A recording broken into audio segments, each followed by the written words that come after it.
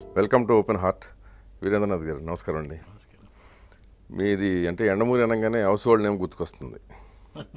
So అంటే popular రచయితలు చాలామంది పాపులర్ అయ్యారు, కానీ వాళ్ళందరికంటే కూడా మీకు వచ్చిన పాపులారిటీ కొంచెం భిన్నమైంది, ఎక్కువ. సో అంత పాపులారిటీ కోసం ఎన్ని మెట్లు ఎక్కొచ్చారు? పాపులారిటీ అనేది యాక్చువల్గా ఒక రైటర్గా కాకుండా I want to be identified as a chartered accountant అండి. ఒరిజినల్గా రైటర్గా పాపులారిటీ అనేది ఒక బిర్యానీ లాంటిది, బట్ సిఏ అనేది నాకు భోజనం లాంటిది. ఈరోజు పాపులారిటీ వచ్చింది అంటే ఓవర్ నైట్ రాలేదండి. అది కొంచెం కష్టం కూడా కాదు, అది కొంచెం ఇష్టంతో కూడిన పని. అదృష్టం కూడా. అదృష్టం అనే కాన్సెప్ట్ నేను ఎక్కువ నమ్మనండి. ఓకే. ఎందుకంటే నవల రంగంలో పాపులర్ రచనలు చదవటం మానేసినప్పుడు I shifted to personality development. అవును. అలాగే నాటకాలు ఆడటం కొంచెం బోర్ కొట్టినప్పుడు షిఫ్టెడ్ టు నవల రైటింగ్. చాలామంది యువకులు మాకు అదృష్టం లేదండి, అదృష్టం మా తలుపు తట్టలేదండి అంటాడు. అవును. ఒక తలుపు తట్టకపోతే ఇంకో తలుపు దగ్గర కూర్చుంటే తడుతుందండి. అంతేకాకుండా అదృష్టాన్ని కేవలం నమ్ముకొని అది వస్తుంది అంటే రాదు. సో అదృష్టం అనే కాన్సెప్ట్ నేను నమ్మనండి. ఓకే. సో బ్యాడ్ లక్ నమ్ముతాను. ఒక్కోసారి మనం బాగా కష్టపడి పని చేసినా కూడా ఒక్కోసారి ఫెయిల్ అవ్వచ్చు. బ్యాడ్ లక్ ఉంది తప్ప బ్యాడ్ లక్ ఉన్నప్పుడు అదృష్టం కూడా ఉన్నట్టే, గుడ్ లక్ ఉన్నట్టే. గుడ్ లక్ ఒక చోట లేకపోతే ఇంకో చోట ఉంటుంది. అది ఓకే, బట్ బ్యాడ్ లక్ ఉందంటే దానికి ఆపోజిట్ పదం ఉన్నట్టే కదా. ఒక రంగంలో బ్యాడ్ లక్ ఉంటుందండి, ఒక రంగంలో బ్యాడ్ లక్ ఉన్నప్పుడు ఇంకో రంగంలో గుడ్ లక్ వస్తుంది. అది నా ఉద్దేశం చెప్పడం. సో అందుకే నేను మీరు అంటే చాలా క్యాలిక్యులేటెడ్గా ఒకదాని నుంచి ఒకదానికి షిఫ్ట్ అయిపోయారు. అంటే ఇక్కడ లేదు, ఇది చాలా కాంప్లిమెంట్గా భావిస్తానండి నేను. చాలామంది రైటర్స్ ఎర్లియర్ టు మీ, మీరు పెద్ద పెద్ద రైటర్స్ని తీసుకుంటే మిడిల్ క్లాస్లోనే బతికారు, మిడిల్ క్లాస్లోనే వాళ్ళు చచ్చిపోయారు. మిడిల్ క్లాస్లో చచ్చిపోవడం అనేది, మిడిల్ క్లాస్లో జీవించడం అనేది తప్పని అంటం లేదు, కానీ క్యాలిక్యులేషన్ ఉండాలి మనిషి కన్నా ఉద్దేశం. అది డబ్బు అవ్వచ్చు, కీర్తి అవ్వచ్చు, లేకపోతే ఏదైనా అవ్వచ్చు, హ్యూమన్ రిలేషన్స్, ప్లానింగ్ ఉండాలండి. అది లేకే చాలామంది రైటర్స్ ఆబ్లివియన్లోకి వెళ్ళిపోయారు నా ఉద్దేశం. దానికి నాకు సీఏ తోడ్పడింది, అంత ప్రొఫెషనలైజ్డ్గా చేయటం. ఓకే. సో సీఏ దీనికి ఉపయోగించుకున్నారు కెరీర్ ప్లానింగ్లో కూడా. ఎస్. అంటే మీరు మోస్ట్లీ సీఏ ప్రాక్టీస్ చేస్తుంటారా? సీఏ ప్రాక్టీస్ ఆల్రెడీ నేను ఇప్పుడు ప్రాక్టీస్ చేస్తున్నాను. ఖాళీ టైంలో అలా కాకుండా మామూలుగా రాస్తూ ఉంటాను, ఖాళీ టైంలో సీఏ ప్రాక్టీస్ చేస్తాను. అదే రివర్స్ అండి. ఎందుకంటే మీరు చార్టెడ్ అకౌంటెంట్గా సమాజానికి తెలియదండి. అందుకే ఫస్ట్ ఓపెనింగ్ దాంతోనే చేద్దాం అన్న. సో మీరు రచయితగానే తెలుసు, కానీ చార్టెడ్ అకౌంట్ అనేది కొద్ది మందికే తెలుసు. అవునండి. సో అది హాబీనా? సీఏ నా ప్రొఫెషన్ అండి. I love to be A CA. ఇది హాబీ రైటింగ్, కానీ ఇదే మెయిన్ అయింది ప్రొఫెషనల్గా. డబ్బులు మీరు ఇందాక బిర్యానీ అన్నారు, కానీ ఇదే భోజనం ఎక్కువ తెచ్చింది అనుకుంటా. ఎట్లా సంపాదించారు చెప్పండి? డబ్బులు ఎక్కువ సంపాదించడం రైటింగ్ ప్రొఫెషన్లోనే. కానీ నేను చెప్తాను, నాతో పాటు కాంటెంపరీగా సీఏ చేసిన చాలామంది నా ఫ్రెండ్స్ అందరూ now they are chairmans of Andhra some banks, companies. నేను బ్యాంక్లో ఉండి ఇప్పటికి చైర్మన్ అయిపోయి ఉండేవాడిని. కాబట్టి ఇది ఎన్నుకున్నా కాబట్టి, ఇందులో హ్యాపీగా ఉన్నాను కాబట్టి ఇది ఎన్నుకున్నాను. No regrets. డబ్బులే కావాల్సి వస్తే సినిమా ఫీల్డ్ చాలా అద్భుతమైన డబ్బులు వస్తాయి. అవును. వదిలేశాను కదా. ఎందుకని వదిలేశారు? బేసిక్గా సినిమాలో డబ్బులు ఎక్కువ ఉంటాయండి. కొంత డబ్బులు వచ్చిన తర్వాత నాకు కొంచెం ఒక హీరో రాత్రి 1 గంటకి ఫోన్ చేసి రేపు పొద్దున 5 o'clock కలుద్దాం, కొంచెం కొత్త ఐడియా వచ్చింది నాకు, ఒక హీరోయిన్ కాకుండా 2 హీరోయిన్లు పెడితే ఎలా ఉంటుంది. ఇది యాక్చువల్గా ఒక చోట ఇట్ హ్యాపెండ్. మొత్తం అంతా అయిపోయింది. ఇంకో 10 రోజుల్లో షూటింగ్కి వెళ్ళిపోతున్నప్పుడు ఒక హీరోతో కలిసి నేను బెంగళూరు వెళ్ళాను. ఎవరో హీరో? వద్దులేండి, పేరు వద్దు, కానీ అతనికి అసిస్టెంట్ ఉంటాడు, ఎప్పుడు ఒళ్ళు పెట్టేవాడు. అతను ఆర్టిస్ట్, ఇతనికి చెంచాగా తిరుగుతూ ఉంటాడు. ఆర్టిస్టే అంటే ఆర్టిస్ట్ ఈ రోజుల్లో ఏమో తెలుసు కదా మీకు, సీసాలు అందించడం, సోడలు అందించడం, వీళ్ళని కో ఆర్టిస్టులు అంటారు. ప్రతి హీరోకి ఒకడు ఉంటాడు, 2-3 ఉంటారు అట్లా.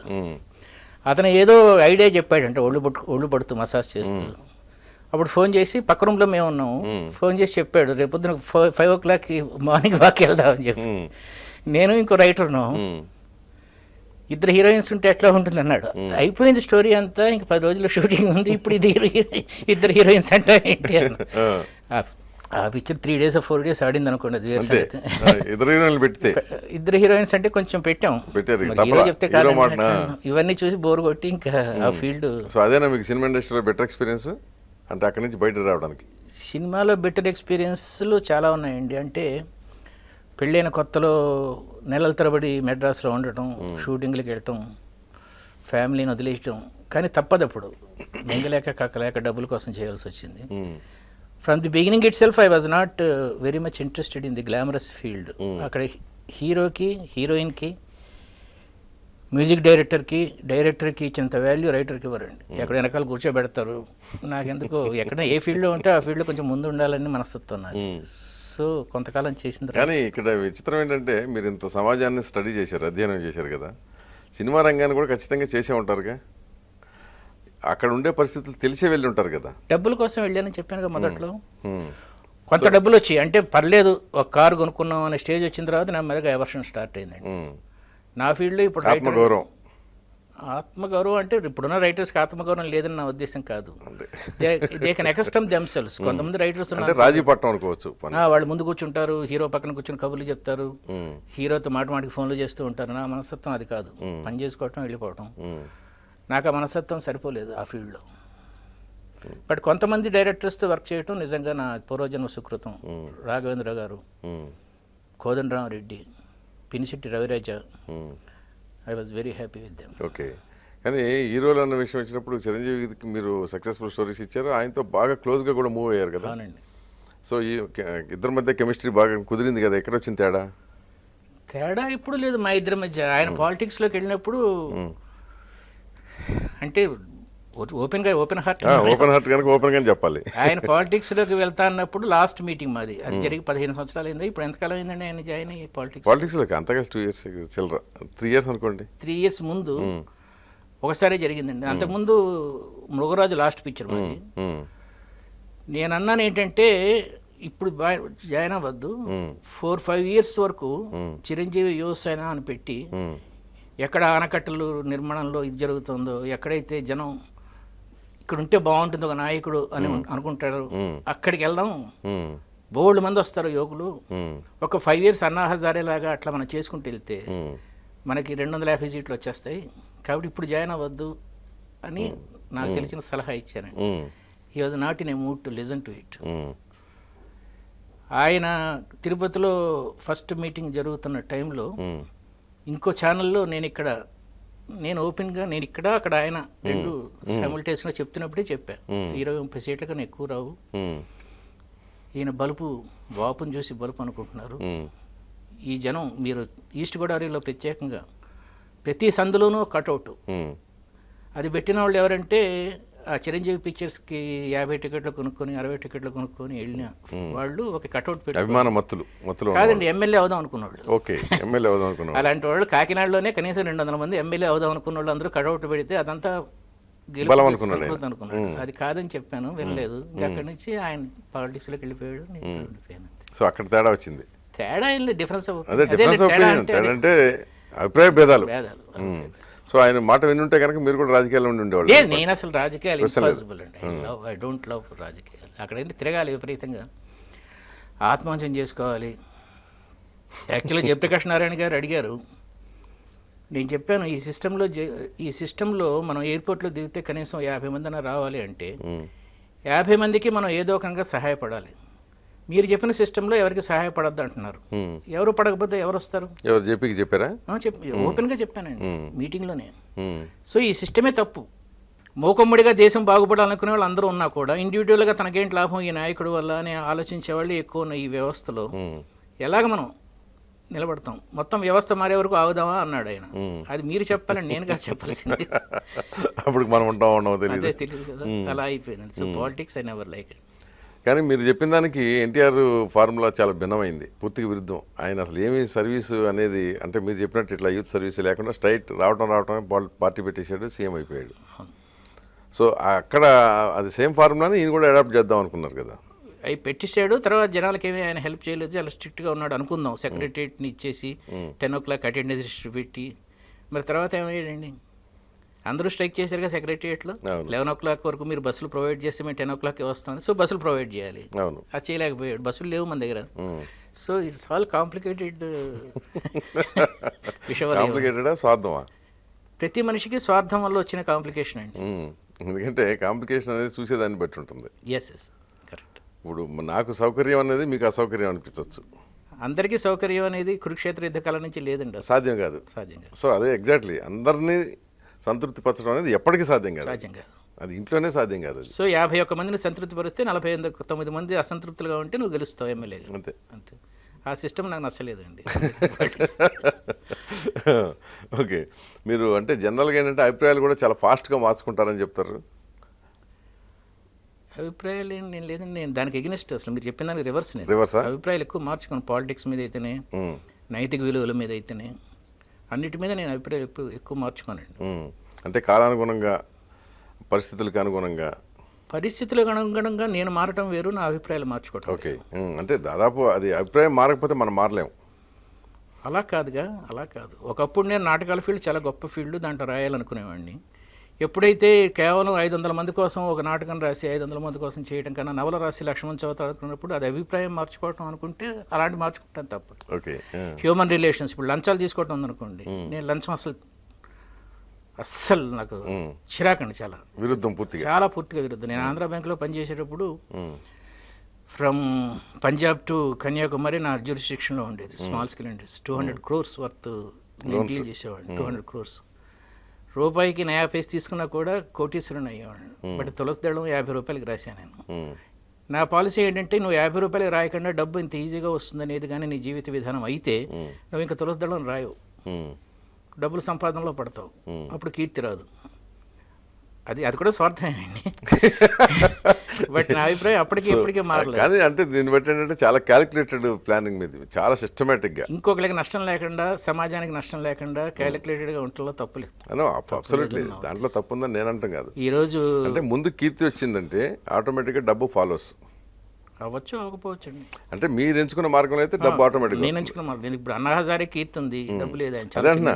సో ఇప్పుడు ఆయన ఇంకొక మార్గం ఎంచుకుంటే వచ్చి ఉండేది. బట్ ఆయన ప్రిఫరెన్సెస్ కీర్తి వచ్చేస్తుంది, నిస్వార్థంతో కూడిన ఏదో చేయాలనుకున్నట్టు చేస్తున్నాడు, అంతే, సింపుల్. అది బట్ గుడ్ విల్ క్రియేట్ చేస్తామండి. ఇప్పుడు జి మల్లికార్జునరావు, జిఎంఆర్, అవును, మన రెడ్డి ల్యాబ్స్ అంజిరెడ్డి గారు, అవును, సత్యం కంప్యూటర్స్ రామలింగరాజు గారు, వీళ్ళందరూ చాలా చిన్న స్టేజ్లో నా దగ్గరికి వచ్చేవాళ్ళండి. అంటే చెప్పుకోవటం కాదు కానీ now they are all crores worth. నేను ఎప్పుడు వెళ్ళినా సరే I can just open and go in to their chambers. ఈ గుడ్ విల్ ఎలా వచ్చిందంటే, నేను ఆంధ్ర బ్యాంక్లో ఉండగా వెన్ దే ఆఫర్డ్, నా ఫస్ట్ ఆఫర్ చేసిన డబ్బులు ఈ ముగ్గురులో ఒకళ్ళు, పేరు కూడా వద్దు, ఎందుకు ఇంత లౌక్యంగా ఉంటున్నారు, వాళ్ళ పేర్లు చెప్తే ఆయన పెద్దవాళ్ళు కదా, ఎందుకు? సమాజం ఏ వ్యాపారవేత్త అయినా సరే లంచం ఇవ్వకుండా పనులు చక్కబెట్టుకున్నానని చెప్తే నమ్మే పరిస్థితి లేదు. ఇవ్వటం అనేది సాధారణం అనేది సమాజమే అంగీకరిస్తుంది. ఇప్పుడు అది మల్లికార్జునరావు గారు కావచ్చు, అంజిరెడ్డి గారు కావచ్చు, ఎవరైనా సరే ఏదో ఒక దశలో ఇవ్వకుండా ఇంతో అంత ప్రిన్సిపల్గా అనిపించే మన వరప్రసాద్ రెడ్డి గారే చెప్పారు, నేను లేనప్పుడు నా పరోక్షంగా మా వాళ్ళు లంచాలు ఇచ్చేవాళ్ళని. అది సహజంగా ఉన్న పరిణామం కదా. సో ఈ ముగ్గురులో ఒకళ్ళు ఇచ్చారు, ఆఫర్ చేశారు మీకు. ఈ ముగ్గురులో కన్నా ఇంకొకళ్ళు ఇచ్చారండి 2,000 రూపాయలు నాకు. మీ ABN ఆంధ్రజ్యోతి కేఎల్ఎన్ ప్రసాద్ గారు వియ్యంకుడు సత్యనారాయణ గారు అని ఉండేవాడు, ఆయన మాజీ యజమానులు, వైజాగ్లో కోరమాండల్ పెయింట్స్ ఏదో, ఆయన 2,000 రూపాయలు కవర్లో పెట్టించినప్పుడు చెప్పాయి తరుదళం విషయం, నాకు అది బాగా గుర్తు. ఈ 2,000 నేను తీసుకుంటే నెక్స్ట్ క్యాంప్ మళ్ళీ అనకాపల్లి వేసుకుంటానండి, అక్కడ ఎవరిస్తారా డబ్బులను చూసిన ప్రపంచం తిరగటమే అయిపోతుంది తప్ప అని చెప్పి. And that is the principles on which I lived అండి. సో వెనక్కి ఇచ్చేసారా? తీసుకోలేదు అసలు. ఆయన చెప్పాడు, ఎప్పటికైనా జీవితంలో పైకి వస్తావా నువ్వు, ఇదే ప్రిన్సిపల్స్తో ఉండు, నిర్మలత్వం పోగొట్టుకోవద్దు అన్నాడు. ఎవ్రీబడి హ్యాస్ గాట్ దిస్, రెండు ఉంటాయి. ఇచ్చినప్పుడు ఎంత ఇదిగా ఇచ్చాడు, వద్దునప్పుడు కూడా ఆయన కళ్ళలో పాజిటివ్గా తీసుకుంటారు, పైగా ఇంకా కొంచెం సంతోషపడదు, ఎక్కువ అభిమానం, ఇంకా ప్రపంచం చెడిపోలేదు అన్న ఫీలింగ్ వాళ్ళ మొహంలో కాన్ఫిడెన్స్ వస్తుంది, ఇంకా ఉన్నారు మంచి వాళ్ళు మీరు ఉన్నారు అనేది. అదిగాక డబ్బు ఎప్పుడన్నా సంపాదించి వచ్చని నాకు బాగా నమ్మకం అండి. I came from a very poor family, చాలా పూర్ ఫ్యామిలీ నుంచి వచ్చాను. ఇప్పుడు కూడా నేను తల కొబ్బరిని రాసుకోను, అంత పూర్ ఫ్యామిలీ నుంచి వచ్చాను.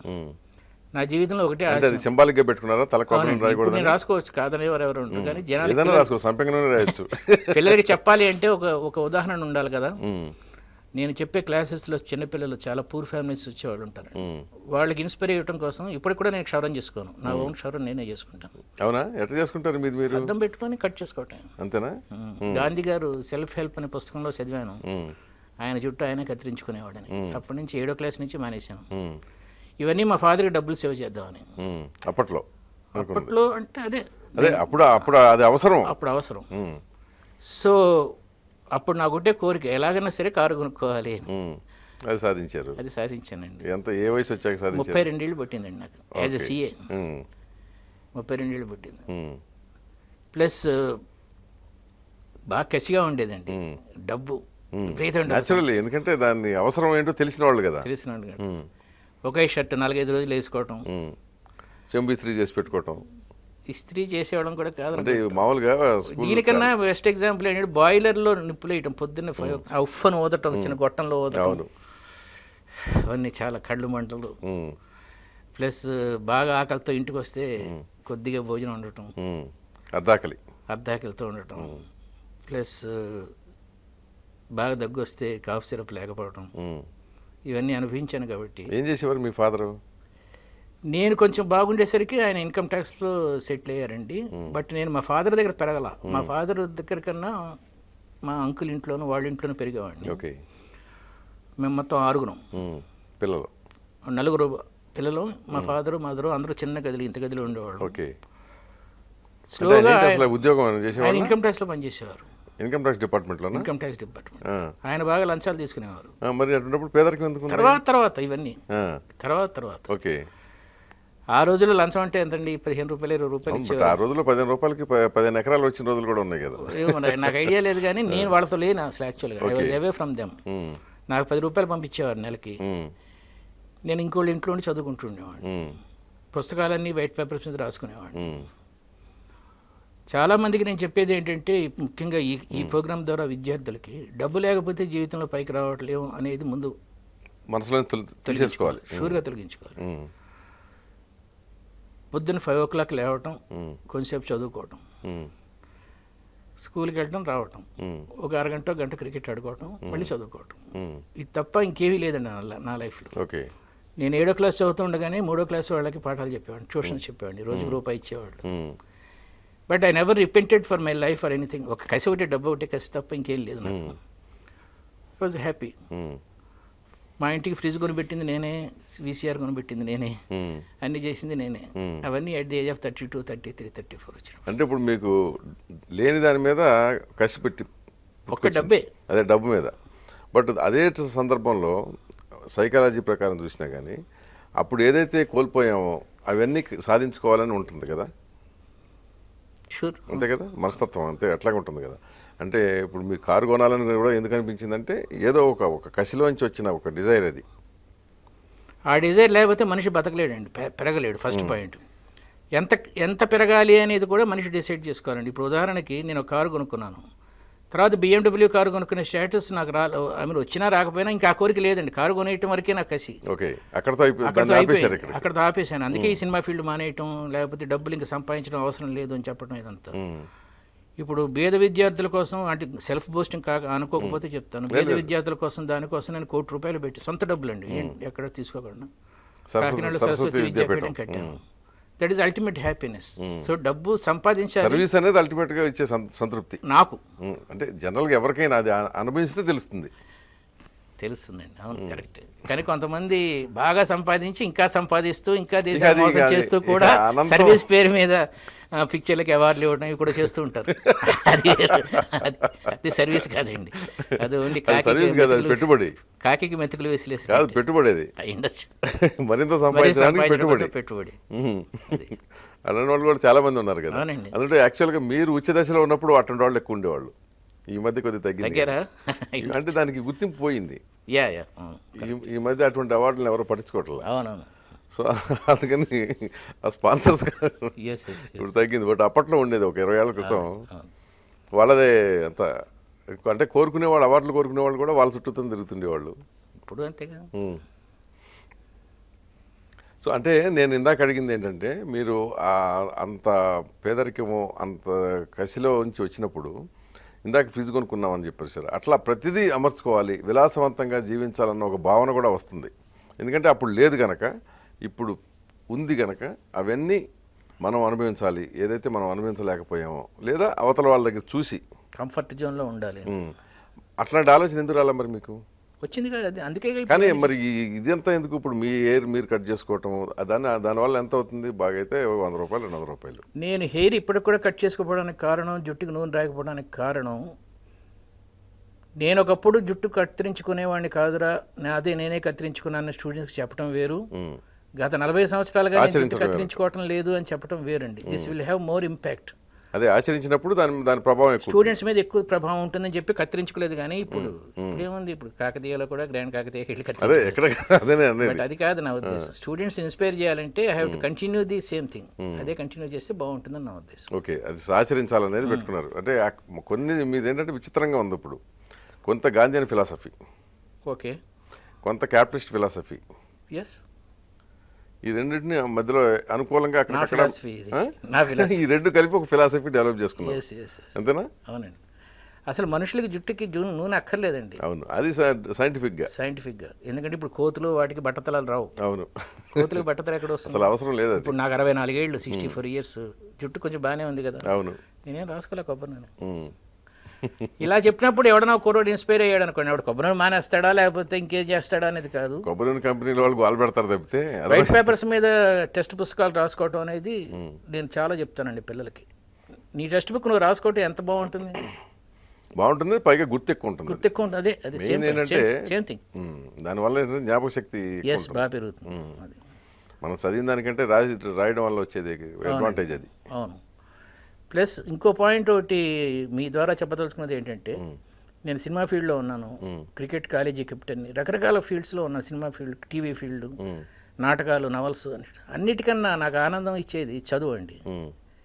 చదువుకులో ఉండే అంత ఆనందం, ముఖ్యంగా మ్యాథమెటిక్స్, ఇంగ్లీషు, తెలుగు పద్యాలు, ఇంగ్లీషు, షేక్స్పియరు, గిబ్సన్ అన్నీ, అలాగే mathematics 23x4 92, 23x515, 23x6 138, 23x7 161, 23x8 184, 23 ఎక్కాలు, అన్నీ ఆనందమేనండి. ఈ పిల్లలకి, చిన్న పిల్లలకి, పెద్దవాళ్ళు ఎప్పుడు హార్డ్ వర్క్ చేయరా అంటారు. నాకు ఎప్పుడు అర్థం కాదు హార్డ్ వర్క్ చేయటం అంటే ఏంటో. హార్డ్ వర్క్ అంటే ఏంటి? కష్టమైన పని. ఒక పని ఎప్పుడు కష్టం అవుతుంది? నీకు ఇష్టం లేకపోతే కష్టం. మరి పెద్దల పిల్లలకి నీకు ఇష్టం లేని పని చేయమంటారేంటి? చదువు చాలా బాగుంటుందిరా చదవరా, కష్టపడి చదవమంటారు. ఏంటో అర్థం. వీళ్ళు కష్టపడమంటారా? అది ఇష్టపడి చదవాలి. అది మా ఫాదర్ నాకు చెప్పిన మొట్టమొదటి పాయింట్. సో మీరు ఆచరింపజేస్తున్నారు. చేశాను. ఇప్పుడు మా అబ్బాయికి కూడా అదే చెప్పాను, వాడు బాగానే ఉన్నాడు ఇప్పుడు. సో మీరు అంటే పర్సనాలిటీ డెవలప్మెంట్ విషయంలో వచ్చినప్పటికి ఒక ఫాదర్గా కూడా సక్సెస్ఫుల్లే. Yeah, my son is a CA, chartered accountant. Same. He is earning around 9,75,000 rupees per month. Okay, very good salary. My daughter-in-law is also CA. She is all India first ranker. చదువు విషయంలో ఇక్కడే ఉంటారా? వేరే దేశంలో? సింగపూర్లో ఉంటారు. సింగపూర్లో. So ఒకటే అబ్బాయి. భావబంధాలు వీలైనంత వరకు రిస్ట్రిక్షన్లో పెట్టుకోవాలనేది నా ఫిలాసఫీ. మా అబ్బాయిది inter caste marriage, inter state marriage, వాళ్ళు అయ్యంగార్స్. మా అబ్బాయి కన్నా ఒక 6 months పెద్దది. అంటే చెప్పకూడదు కానీ కొంచెం పూర్ ఫ్యామిలీ. ఎందుకు చెప్పకూడదు? అంటే నేను రిచ్ ఫ్యామిలీ, వాళ్ళు పూర్. అలా మనం ఎక్కడి నుంచి వచ్చాం? అదే బట్ పెళ్లి చేసాం, చాలా హ్యాపీగా ఉన్నారు వాళ్ళు. కానీ కొంతమంది మా దగ్గరికి వస్తారు కౌన్సిలింగ్కి, సార్ మా అమ్మాయి ఇంటర్ క్యాస్ట్ అంటుంది, చచ్చిపోదాం అనుకుంటున్నాం. ఏంటో నాకు అర్థం కాదు అసలు. ఇంటర్ క్యాస్ట్ అయితే ఏంటి? ఇంట్రెస్ట్ అబ్బాయిని చేసుకోవట్లేదు కదా, అమ్మాయి ఇద్దరు వ్యక్తులు ఇలాంటి చిన్న చిన్న పాయింట్స్ ఉండటం వల్లే, ఈ భగవద్గీతకి ఎగనెస్ట్గా వీళ్ళు ఆలోచించడం వల్లే జీవితంలో సుఖాన్ని కోల్పోతారని నా ఉద్దేశం. సో మీరు భగవద్గీతను కూడా ఫాలో అవుతారు. చాలా. నీ పని నువ్వు చెయ్యి, సంతోషంగా చెయ్యి, ఫలితం ఇంకోళ్ళకి వదిలిపెట్టు అని చెప్పడానికి నేను బాగా నమ్ముతాను. ఏ పని చేస్తున్నా పని చేస్తున్నప్పుడు ఆనందించు, ఫలితం బోనస్. నువ్వు 10th class చదువుతున్నావు అంటే 9 months చాలా ఆనందంగా చదువు, ఫస్ట్ క్లాస్ రావడం బోనస్. ఫస్ట్ క్లాస్ కోసం కష్టపడి చదవద్దు. చెప్పింది అదే, నీ కర్తవ్యాన్ని నువ్వు నిర్వర్తించు, ఫలితాన్ని వదిలేసి. కర్మణ్యో వార్ధికారస్య. Same thing. I believe that, 100% I believe that. So విజయానికి ఆరోమెట్ ఇది. విజయానికి ఆరోమెట్టండి. నేను సినిమా ఫీల్డ్ వదిలేయటం కూడా ఇదే కారణం. ఎప్పుడైతే ఆనందం లేదో, ఇప్పుడు చీఫ్ మినిస్టర్ ఉన్నాడు అనుకోండి, ఢిల్లీ వెళ్ళాలి, పొద్దున 4:30కి లేచి ఎయిర్పోర్ట్కి వెళ్ళాలనుకోండి. లేస్తూ అబ్బా నిన్న రాత్రి 1 గంట వరకు పని చేశాను, మళ్ళీ 4:30కి లేచి ఈ చెల్లో ఎయిర్పోర్ట్కి వెళ్తున్నాం ఎందుకు అనుకుంటే మానేయటం బెటర్ అండి. అతను ప్రజల కోసం వెళ్తున్నాను, అవును. నేను చేసిన పనిలో నాకు సంతృప్తి ఉందని వెళ్తే అది విజయానికి ఆరోమెట్టండి. ఇప్పుడు మీరు చెప్పిన దాని ప్రకారం అయితే ఏ ముఖ్యమంత్రి ఒక రోజు కంటే అంటే వాళ్ళు ముఖ్యంగా జాతీయ ఆనందిస్తున్నారేమో పార్టీ నాకు వాళ్ళు తెలియదు. వాళ్ళు ఆనందిస్తున్నారేమో నాకు తెలియదండి. ఆనందించకపోతే ఆ జీవితం వేస్ట్ అని. వాళ్ళు ఎవరినైనా అడిగితే మేము ఆనందిస్తున్నామని చెప్పరుగా, ఏమో మరి చాలా కష్టపడుతున్నాం అంటారు వాళ్ళు. అంత కష్టపడి పని చేయడం ఎందుకండి, ఆనందంగా చేయొచ్చుగా పని. సంతృప్తి గెలుపు అంటే నా ఉద్దేశం సంతృప్తి అండి. ఎగ్జాక్ట్లీ, గెలుపు అది అంటే చూసేదాన్ని బట్టి ఉంటుంది. ఈర్ష్య పడకుండా. సంతృప్తి అనే దానికి చాలా అర్థాలు ఉన్నాయి, ఎస్, విస్తృతంగా ఉంటుంది అది సంతృప్తి. ఒక్కొక్కళ్ళు చాలా ఒక్కొక్క దాంట్లో ఒక్కొక్క ఒక్కొక్క దాంట్లో సంతృప్తి పొందుతారు. ఇంకోళ్ళకి హాని చేయకుండా. కొంతమంది హాని చేయడం ద్వారానే సంతృప్తి పొందుతారు. అది శాడిజం, మెసోసిజం, ఇంకా రకరకాల ఇజమ్స్ వస్తాయి. అదే చెబుతున్నా, సంతృప్తి అనే దానికి విస్తృతం. అవునండి, చాలా ఉంటాయి, చాలా ఉంటాయి. ఫ్యాక్టరీ మీద రాళ్ళేసి బద్దలు కొట్టి నేను విజయం సాధించానని ఇక్కడ రఘుపతి రాఘవ రాజారాం నాటకంలో రాశాను నేను. అదేం సంతృప్తి అర్థం కాదు. అంటే అవతలకి నష్టం చేశాం కదా, అది శాడిజం. అంతే, అదొక మా పైశాచిక ఆనందం అంటారే. పైశాచిక ఆనందం, కరెక్ట్ వర్డ్ అది. సో మీరు రైటర్గా యువర్ డెఫినెట్గా ఇక అన్డిస్ప్యూటెడ్లీ popular, but at the same time చాలా కాంట్రవర్షియల్ అయ్యారు. అవునండి. సో అరసం విరసం లాంటి వాళ్ళు అయితే మీరు ఏమంటారు, క్షుద్ర రచయిత అన్నారు ఒక దశలో. ఇప్పుడు ఎట్లా వస్తుందంటే అండి, నేను మీరు చెప్పే తులసి దళం గురించి నేను 50 నవల్స్ దాకా రాశాను, ఒక 15 నాటకాలు రాశాను. ఈ 50 నవల్స్లోనూ 15 నాటకాల్లోనూ ఒక 6 పర్సనాలిటీ డెవలప్మెంట్ పుస్తకాల్లోనూ నేను రాసిన 2 పుస్తకాలు తులసి దళం, తులసి, మీరు చెప్పే క్షుద్ర. దానికి ముందు 5 నవల్స్ రాశాను, పన్నశాల, నిశ్శబ్దం, ఇలాంటివి. కానీ వీటితోనే ఎక్కువ పాపులర్. నేను ఏ సబ్జెక్ట్ రాసినా సరే దాని గురించి ఇన్డెప్త్ స్టడీ చేసి రాయటం నాకు మొదటి నుంచి, ఫస్ట్ నవల్ నుంచి అలవాటు. ఓకే. అలాగా ఒకసారి ఆంధ్ర బ్యాంక్లో పనిచేస్తున్నప్పుడు కటక్కి వెళ్ళాల్సి వచ్చినప్పుడు అక్కడ ఒక గ్రామంలో చాలా క్షుద్ర ఇది ఉంటుందని చెప్పి నమ్మకాలు నాకు మసాజ్ చేసేవాడు చెప్పాడు. అప్పుడు అతనితో కలిసి ఆ మనిషి నడిపే రిక్షాలో ఆ ఊరు వెళ్ళాం ఒక రాత్రి. అప్పుడు ఆ పైన టాప్లోకి వెళ్ళి కిందకి చూస్తే మొత్తం మినుక్కున్న లైట్లతో నాకు ఒక దృశ్యం ఏర్పడింది, భయానక దృశ్యం. అప్పుడు తులసి దళానికి నాకు ఐడియా వచ్చిందండి. ఓకే. అంతకుముందు చందమామ కథలు రాసేవాడిని. చందమామలో బేతాళ కథలు, లేకపోతే ఈ కథలు, ఆ కథలు, సస్పెన్స్ కథలు, రాతిరథం, ఇట్లాంటివన్నీ ఉండేవి, దెయ్యాలు, మాంత్రికులు. వీటితో రాస్తే ఎట్లా ఉంటుంది అని చెప్పి ఒక ఐడియా వచ్చింది. అప్పుడే ఎగ్జార్సిస్ట్ అనే సినిమా రిలీజ్ అయింది. దాన్ని దీనికి పెట్టుకొని రాస్తే బాగుంటుంది అనిపించింది. నేను రాసిన 50 నవల్స్లో అదొక నవల మాత్రమే. నాకు నిజంగా దానికి చాలా డబ్బులు వచ్చినాయండి. ఆ తర్వాత చెన్నారెడ్డి గారని, కందనాతి చెన్నారెడ్డి గారు అని చెప్పి ఆంధ్రభూమి నుంచి విడిపోయి ఆయన ఇంకో పత్రిక పెట్టినప్పుడు 2 లక్షల రూపాయలు ఇస్తారు. ఆ రోజుల్లో 2 లక్షలు చాలా పెద్ద అమౌంట్. ఇంకో నవల రాయి ఇలాంటిదే అని చెప్పినప్పుడు నేను రాయలేదండి. అది అయిపోయింది, ఆ సబ్జెక్ట్ అయిపోయింది, ఇంక రాయను నేను. సో 50 నవల్స్లో ఈ ఒక్క నవల పట్టుకొని అంతకన్నా మంచి నవల్స్ చాలా మంచి రాశానండి. డబ్బు టు ది పవర్ ఆఫ్ డబ్బు, ఆనంద బ్రహ్మయం అని రాశాను. దీనే క్షుద్ర సాహిత్యం కాబట్టి వీరేంద్రనాథ్ క్షుద్ర రచయిత అంటే నేను ఇంకేం చెప్పలేను దానికి. అదే అంటున్నా, కానీ అంటే నిజమే, బట్ మీకు పాపులారిటీ తెచ్చింది కూడా అవి ఎక్కువ, అంటే మాసులో, నా దృష్టిలో మాసులో. నాకు అంతకన్నా పాపులారిటీ వచ్చింది వెన్నెల్లో ఆడపిల్లాడు. అంటే అది క్లాస్లో వచ్చింది, సేల్స్ ప్రకారం క్లాసు. వెన్నెల్లో ఆడపిల్ల అనేది క్లాస్. తులసి దళం సేల్స్ ఏం లేవు ఇప్పుడు కాదు. పాపులారిటీ అంటే ఎక్కువ పాపులారిటీ కంటిన్యూస్గా వస్తున్నది నాకు వెన్నెల్లో ఆడపిల్ల, విజయానికి 5 మెట్లు, వీటి వల్లే వస్తుంది తప్ప తాటాక మంటలాడదండి. ఒక మంటలా వచ్చేసింది. తిట్టేవాళ్ళు తాటాక మంటలాగా తిట్టేవాళ్ళు తిట్టారు, పొగిడేవాళ్ళు పొగిడారు. రంగనాయకం లాంటి వాళ్ళు ఏమో గంజాయి దమ్మన్నారు. ఆవిడ విశ్వవృక్షం అని కూడా తిట్టింది. ఆవిడ తిట్లకే దానికి పెద్ద పట్టించుకో. ఎప్పుడన్నా కలిసారా ఎక్కడన్నా ఏ వేదిక మీద? లేదండి, కలవలేదు. ఆవిడ అభిప్రాయాలు చూసిన తర్వాత ఆవిడ తప్పే ఉంది. ఇప్పుడు నాకు కొంతమంది రచయితల మీద కొన్ని అభిప్రాయాలు ఉంటాయి, అవి నా అభిప్రాయాలు. బాగలేదు అంటాం వేరండి, నచ్చలేదు అంటాం వేరండి. నచ్చలేదు అన్నప్పుడు మేము చాలా గౌరవంగా, అది నీ టేస్ట్, సద్విమర్శ. బాగాలేదు అంటే మాత్రం ఎందుకు బాగాలేదో చెప్పాలి. ఎందుకు బాగాలేదు, ఇప్పుడు మొన్న రామగోపాల్ నిన్న ట్వీటీలో ఓ పాయింట్ చెప్పాడు. ఋషులు మునులు స్వర్గలోకానికి వెళ్తే అక్కడ రంభ, పార్వతి, ఊర్వశి వీళ్ళందరూ ఉంటారు. ఆడవాళ్ళు స్వర్గానికి వెళ్తే ఎవరుంటారు అని ఇచ్చాడు. నాకు చాలా నచ్చిపోయింది. రామగోపాల్ వారు కరెక్ట్గా రావాల్సిన ఆలోచన వచ్చింది. ఆ అభిప్రాయం మెచ్చుకోవాల్సిన అభిప్రాయం. ఇంద్రుడు ఉంటారని చెప్పాలి. పోతే ఆ రోజుల్లో పురుషులు విచ్చలవిడిగా ఉండేవాళ్ళు. ఉత్తరీయం ఇట్లా వేసుకొని సానివాడిని చూస్తూ ఉంటే ఇంట్లో మల్లెపూల దండ కట్టుకుని మల్లెపూలు ఇంట్లో స్త్రీలు వేడి నీళ్లు పెట్టి అన్నం వేడివేడిగా వడ్డించేవాడు. అప్పుడు అణిగిమణిగి ఉండేవారు స్త్రీలు. అప్పుడు నైతిక ధర్మాలు ఇవన్నీ పురుషులకు కావాల్సిన పురుషులకు పెట్టాలి. అందుకని ఒక స్వర్గం అనేది పెట్టి అక్కడ ఉంటుందిరా, ఇక్కడ కొంచెం వెళ్ళొద్దు, ఇట్లాగా ఇక్కడ భార్యతో ఉంటే అక్కడ నీకు వస్తుందని చెప్పడం కోసం రామాయణం రాశాడు అనుకోండి. అది లాజిక్కేగా. అప్పుడు స్త్రీలకు అవసరం లేదండి రామాయణం.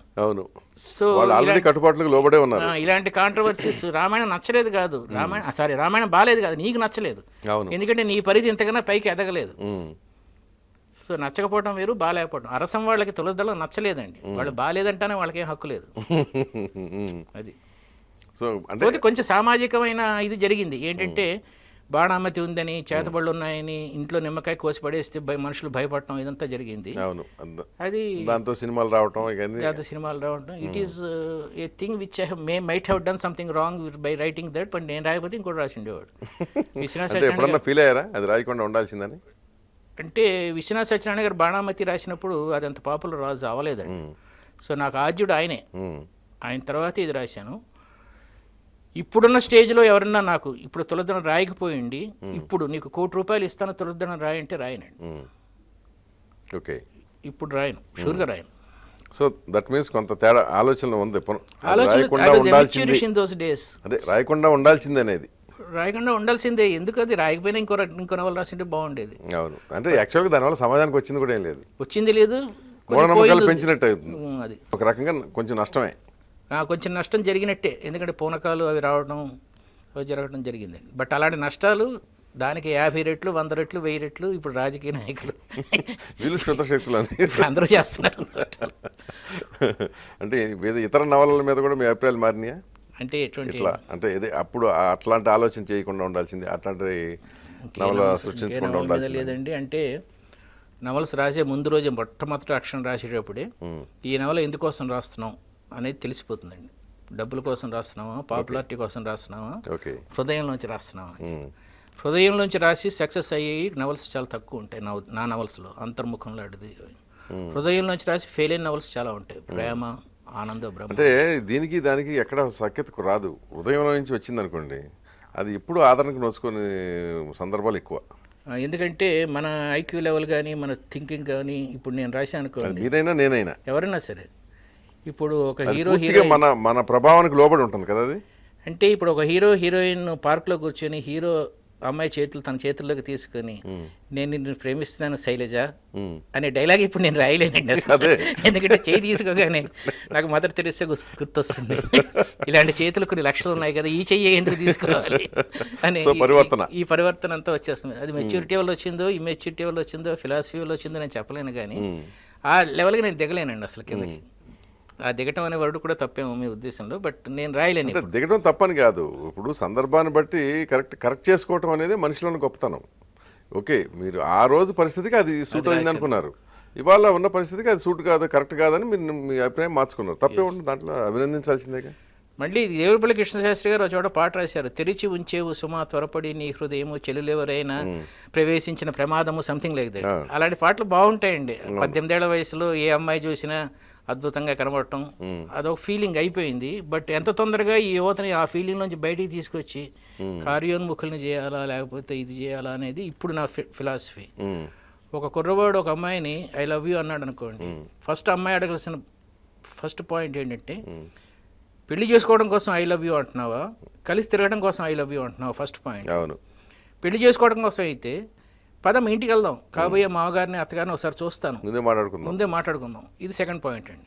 ఇలా కాకుండా వీడు చదువు అయిన తర్వాత చేసుకుందాం అన్నాడు అనుకోండి, ఫాదర్ని మదర్ని మోసం చేస్తున్న వాడు ఇప్పుడు ఈ అమ్మాయిని పెళ్ళైన తర్వాత మోసం చేయడం నమ్మకం ఏంటనే ఇంగిత జ్ఞానం ఈ స్త్రీలో కలగాలి కదా. ఇప్పుడు నా పర్పస్ ఆఫ్ రైటింగ్ అదండి. ఈ మధ్యకి వచ్చిన నవల్స్లో అన్నిట్లు ఇలా రాస్తున్నాను, అందుకే నేను ఐ లవ్ యూ అని రాయలేను. బట్ నా కొడుకు మళ్ళీ లవ్ మ్యారేజ్ చేశాను. మీ ఉదయం తలుపులు ఎప్పుడన్నా మీరు తెరిచిపెట్టారా, తెరిచిపెడితే ఎవరైనా దూరిపోయారా? ఓపెన్ హార్ట్ విత్ ఆర్కీలో కొంతమంది అబద్ధాలు చెప్పడం కూడా నేను చూశానండి. కానీ అక్కడ ప్రజలు ఎస్ఎంఎస్లు కూడా ఇస్తుంటారు అబద్ధం. అవునా? నేను నిజం చెప్పమంటే నేను ఎవరిని ప్రేమించలేదండి అసలు. ఇంత కృతజ్ఞతాభావం ఉందండి, అది నా వైఫ్ పట్లే. ఓకే. ప్రేమ పట్ల నాకు చాలా గొప్ప నమ్మకం అండి. నా మొదటి నుంచి నవల్స్లో నేను రాస్తున్నాను. ఎవరన్నా ఒక అమ్మాయిని నేను ప్రేమిస్తే ఇంకో అమ్మాయి కన్నెత్తి చూడకూడదండి. అది నా ఫిలాసఫీ. అందుకని నేను ఎవరిని ప్రేమించలేదండి. ఎందుకంటే ఎప్పుడైతే నువ్వు ఒక అమ్మాయిని ప్రేమించావో ఆ అమ్మాయితోనే ఉండాలి. వాడిని కామించారా? అంటే కామించడం అంటే యూ మీన్ సెక్స్ రిలేషన్షిప్సా? కోరుకోవటం వేరు. మీకు ఇప్పుడు మీరు రచయిత కదా, ప్రేమించడం వేరు, కోరుకోవటం వేరు, రెండు ఉన్నాయి. అంటే అక్కడ శరీరం, ఇక్కడ మనసు. మా ఇంట్లో మేము 4 బ్రదర్స్, మా మదరు, మా ఫాదరు, బ్రదర్స్. సిస్టర్స్ ఎవరు లేరు. సిస్టర్స్ ఉంటే సాధారణ ఫ్రెండ్స్ వస్తూ ఉంటారు. సిస్టర్స్ ఫ్రెండ్స్ అదొక అడ్వాంటేజ్ ఉంటుందేమో నాకు. నాకు మనదళ్ళు లేకపోతే అంత మగవాళ్ళ ఫ్యామిలీ అండి. నేను ఫస్ట్ టైం నా జీవితంలో మాట్లాడిన మొట్టమొదటి స్త్రీ నా భార్య అండి. స్త్రీ అంటే మామూలుగా మాట్లాడటం కదా. అదే ఓకే. ఎవరన్నా కామించారా అన్నారు కదా. సినిమా ఫీల్డ్లో ఉన్నప్పుడు కూడా చాలామంది అడుగుతూ ఉంటారండి, మంచి మంచి అమ్మాయిలు వీళ్ళు ప్రొసెసెస్. సినిమా ఫీల్డ్లో ఏ అమ్మాయితోనూ నాకు ఏ విధమైన సంబంధం కానీ ఏ విధమైన రిలేషన్షిప్ కానీ మాట్లాడటం కూడా ఏం లేదండి అసలు. ఎందుకంటే మొదటి నుంచి నాకు ఈగో ప్రాబ్లం కొంచెం ఎక్కువ. ఈ సినిమా వాళ్ళతో ఎందుకు మనతో మాట్లాడతారు? ఒక డైరెక్టర్గా 2 డైరెక్ట్ చేశాను కాబట్టి నెక్స్ట్ పిక్చర్కి వేషం ఇస్తాడను, లేకపోతే డబ్బులు ఇస్తాడను, అది అవసరం. సో అక్కడ ఈగో సాటిస్ఫై అవ్వదండి. నేను కొంచెం పెళ్ళి అయిపోయిన తర్వాత భార్య తాలూకు వ్యామోహం నుంచి బయటకు వచ్చే టైంకి తులదడం, వెన్నెల్లో ఆడపిల్ల అంతా వచ్చేసిన టైంలో పుంఖానుపుంఖలంగా అమ్మాయిల జ్యోతి అఫేర్ అవ్వకముందు, విజయవాడ జ్యోతి అఫేర్ అవ్వకముందు పుంఖానుపుంఖలంగా అమ్మాయిల దగ్గర నుంచి ప్రేమలేఖలు, పరిచయాలు, వాళ్లే రావటం దగ్గరికి. సో నాకు కామించే అవసరం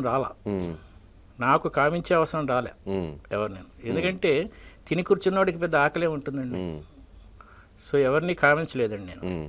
ఈ అమ్మాయి ఎలాగన్నా సరే పడేయాలి, లేకపోతే అచీవ్ చేయాలి, లైన్ అంత టైం వేస్ట్ నాకు. ఎందుకంటే నాకు రాసుకుంటే స్వయం సంతృప్తి ఎక్కువ. మెంటల్ ఎజాక్యులేషన్ వస్తుంది. మెంటల్ ఎజాక్యులేషన్ అంటారు, అది ఎక్కువ ఉండేది నాకు.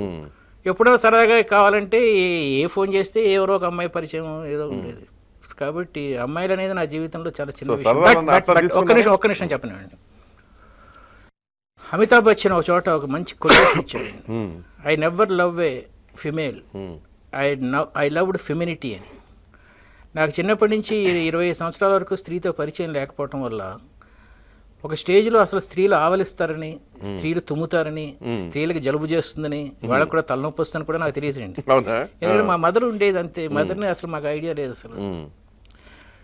సో స్త్రీ యొక్క అద్భుతం, నాకు ఆ స్త్రీ అంటే ఒక అద్భుతమైన ఫీలింగ్ ఉండేది. సో ఏ స్త్రీ కనబడినా అప్పగించి చూడటం అంటే కోరికతో కాదండి. అబ్బా భగవంతుడి ఎంత గొప్ప సృష్టి ఇది. నా మొదటి నవల్స్లో బాగా కనబడుతుంది ఇది. తర్వాత నాకు పరిచయమైన స్త్రీలు వీళ్ళు ఈ ప్రాక్టికాలిటీ అంతా పెరిగిన తర్వాత ఇంక అయిపోయింది ఆ ఫేజ్. ఏముందిలే ఇది, అందులో ఎవరన్నా ఒకటిలే కదా, వాళ్ళకి వైషమ్యాలు, కార్పణ్యాలు, కోపాలు, తాపాలు, మామూలు మనుషులే కదా అని వచ్చిన తర్వాత మరి అది సూడో ఫిలాసఫీ అంటారు. Slowly I came out of that phase. So ఎక్కడ తప్పు చేయలేదు అంటారు మీరు? తప్పంటే పరస్త్రీని కోరుకోవటం అనేది, పరస్త్రీని కోరుకోవటమా లేకపోతే అనుభవించటం? నాకు అర్థం కాల ఈ పాయింట్ ఏంటి, పరస్త్రీని కోరుకోవటం ఏంటి అంటే? ఇప్పుడు మీరు ఏమన్నారంటే నేను భార్యా వ్యామోహం నుంచి కూడా బయటకు వచ్చేసాక, అంటే పెళ్ళైన తర్వాత ఎవరికైనా ఉండే దశ అది. సో ఆ తర్వాత ఇక దీని మీద అంకితం అయిపోయాను నేను. మిగతా ఈ కోరిక ఇవన్నీ నాకు పెద్ద పట్టింపు అంటే ఆకర్షించలేదన్నారు కదా. ఒక స్త్రీ, మరి మీ సంగతి నాకు తెలియదు కానీ ఇక్కడ ఇంతమంది ఉన్నారు పనిచేస్తున్నారు. ఒక స్త్రీ మీకు ఫోన్ చేస్తే పలానా చోట కలుసుకుందాం అంటే మీరు వెళ్ళలేదంటే సంథింగ్ రాంగ్ విత్ యూ. నాయకు కూడా చెప్పండి, నేను చెప్తా కదా. మీరు మీ సంగతి చెప్పండి. అంటే అమ్మాయికి ఇష్టమయ్యి మీకు ఇష్టమైతే అది తప్పు అంటానంటే నాకు అర్థం కాల. నేను అంటలా తప్పు అన్నారు, మీరు తప్పు చేయలేదన్న డెఫినేషన్ ఆఫ్ తప్పు తెలియాలి. ఎగ్జాక్ట్లీ. అంటే ఇందాక అన్నారు కనుక ఆ మాట తప్పు అంటే తప్పు అనలా వాదం, నేను తప్పు అని వాడలా. అది మామూలుగా మనం ఇప్పుడు అట్లా మాట్లాడినప్పుడు ఏంటంటే అది తప్పు. నా ఉద్దేశం తప్పు బలహీనత అని 2 రకాలు ఉంటాయి. బలహీనత అంటే దానివల్ల నీకు ప్రస్తుతం కానీ ఫ్యూచర్లో కానీ నష్టం వస్తే అది బలహీనత. నువ్వు సిగరెట్ తాగుతున్నావు, ఇప్పుడు ఆనందంగా ఉంటుంది, ఫ్యూచర్లో టీబీ రావచ్చు, బలహీనత. నువ్వు ఇప్పుడు పేకాడుతున్నావు, డబ్బులు పోతాయి, ఈరోజు నిద్ర పట్టదు, అది బలహీనత. తప్పు అంటే నువ్వు చేస్తున్న పని వల్ల నీకు కానీ ఇతరులకు కానీ దేశానికి కానీ సమాజానికి కానీ ద్రోహం జరగటం తప్పు. ఇప్పుడు తులద్రోహం టాపిక్ వచ్చిందనుకోండి, తప్పుని ఎందుకు ఒప్పుకున్నానంటే చిన్న ద్రోహం జరిగింది అందులో, అది తప్పు. అవును. ఒక అమ్మాయి ఎప్పుడో మొగుడితో సుఖం లేకపోతే మొగుడి నుంచి ఎక్స్ట్రా చేయాలనో అది వచ్చినప్పుడు ఆ అమ్మాయి ఆనందంగా ఉండి ఆ అసంతృప్తి ఆ అమ్మాయి జీవితంలో పోతే ఇంటికి వెళ్ళి పిల్లల్ని బాగా చూసుకొని మొగుడికి బాగా చేసి అంతా చేసి ఒక ఆనందాన్ని బయట నుంచి పొంది, అది బయట నుంచి పొందడం అనేది వీణ వాయించడం అవ్వచ్చు, వైలిన్ అవ్వచ్చు, బాయ్ ఫ్రెండ్ అవ్వచ్చు, ఏదైనా అవ్వచ్చు. ఇది తప్పు లేదండి. ఇది నేను తప్పు చేద్దానంటే నా వల్ల ఫస్ట్ పాయింట్ ఇదే. నువ్వు సంతోషంగా ఉండి నీ వల్ల ఎవరికి నష్టం లేకపోతే ఇది తప్పు కాదని ఇప్పటికీ నమ్ముతాను నేను. ఓకే.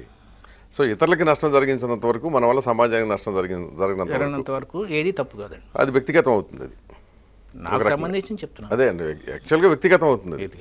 ఎందుకంటే సమాజానికి ఏమి పెద్ద దానివల్ల వచ్చేది ఏం లేదు. But sure 100% I never loved a girl till now and I sincerely believe that ప్రేమించినట్టు మొదలు పెడితే ఒకళ్ళనే ప్రేమించాలండి. అంత అద్భుతమైన స్త్రీ నా జీవితంలో ఎవరు రాలేదు. వచ్చినా కూడా నేను చెయ్యను, ఎందుకంటే నాకు నైతిక విలువలు అంటే చాలా ఇంట్రెస్ట్. భార్యతో ఉండాలి భర్త, బయట ఎన్ని తిరుగులు మళ్ళీ దాంట్లో కొంచెం ఎన్ని ఉన్నా సరే నా భార్య లేకపోతే నేను ఈ రోజు ఉండలేనండి. ఇది నేను నా భార్య కూడా చూడొచ్చి ప్రోగ్రామ్ చెప్తున్నాను, ఇంట్లో చెప్పలేని ఇప్పుడు చెప్తున్నాను. ఆవిడ లేకపోతే నేను మాక్సిమం 3 days 4 days ఉండగలను. ఏమని ఇంట్లో చెప్పడానికి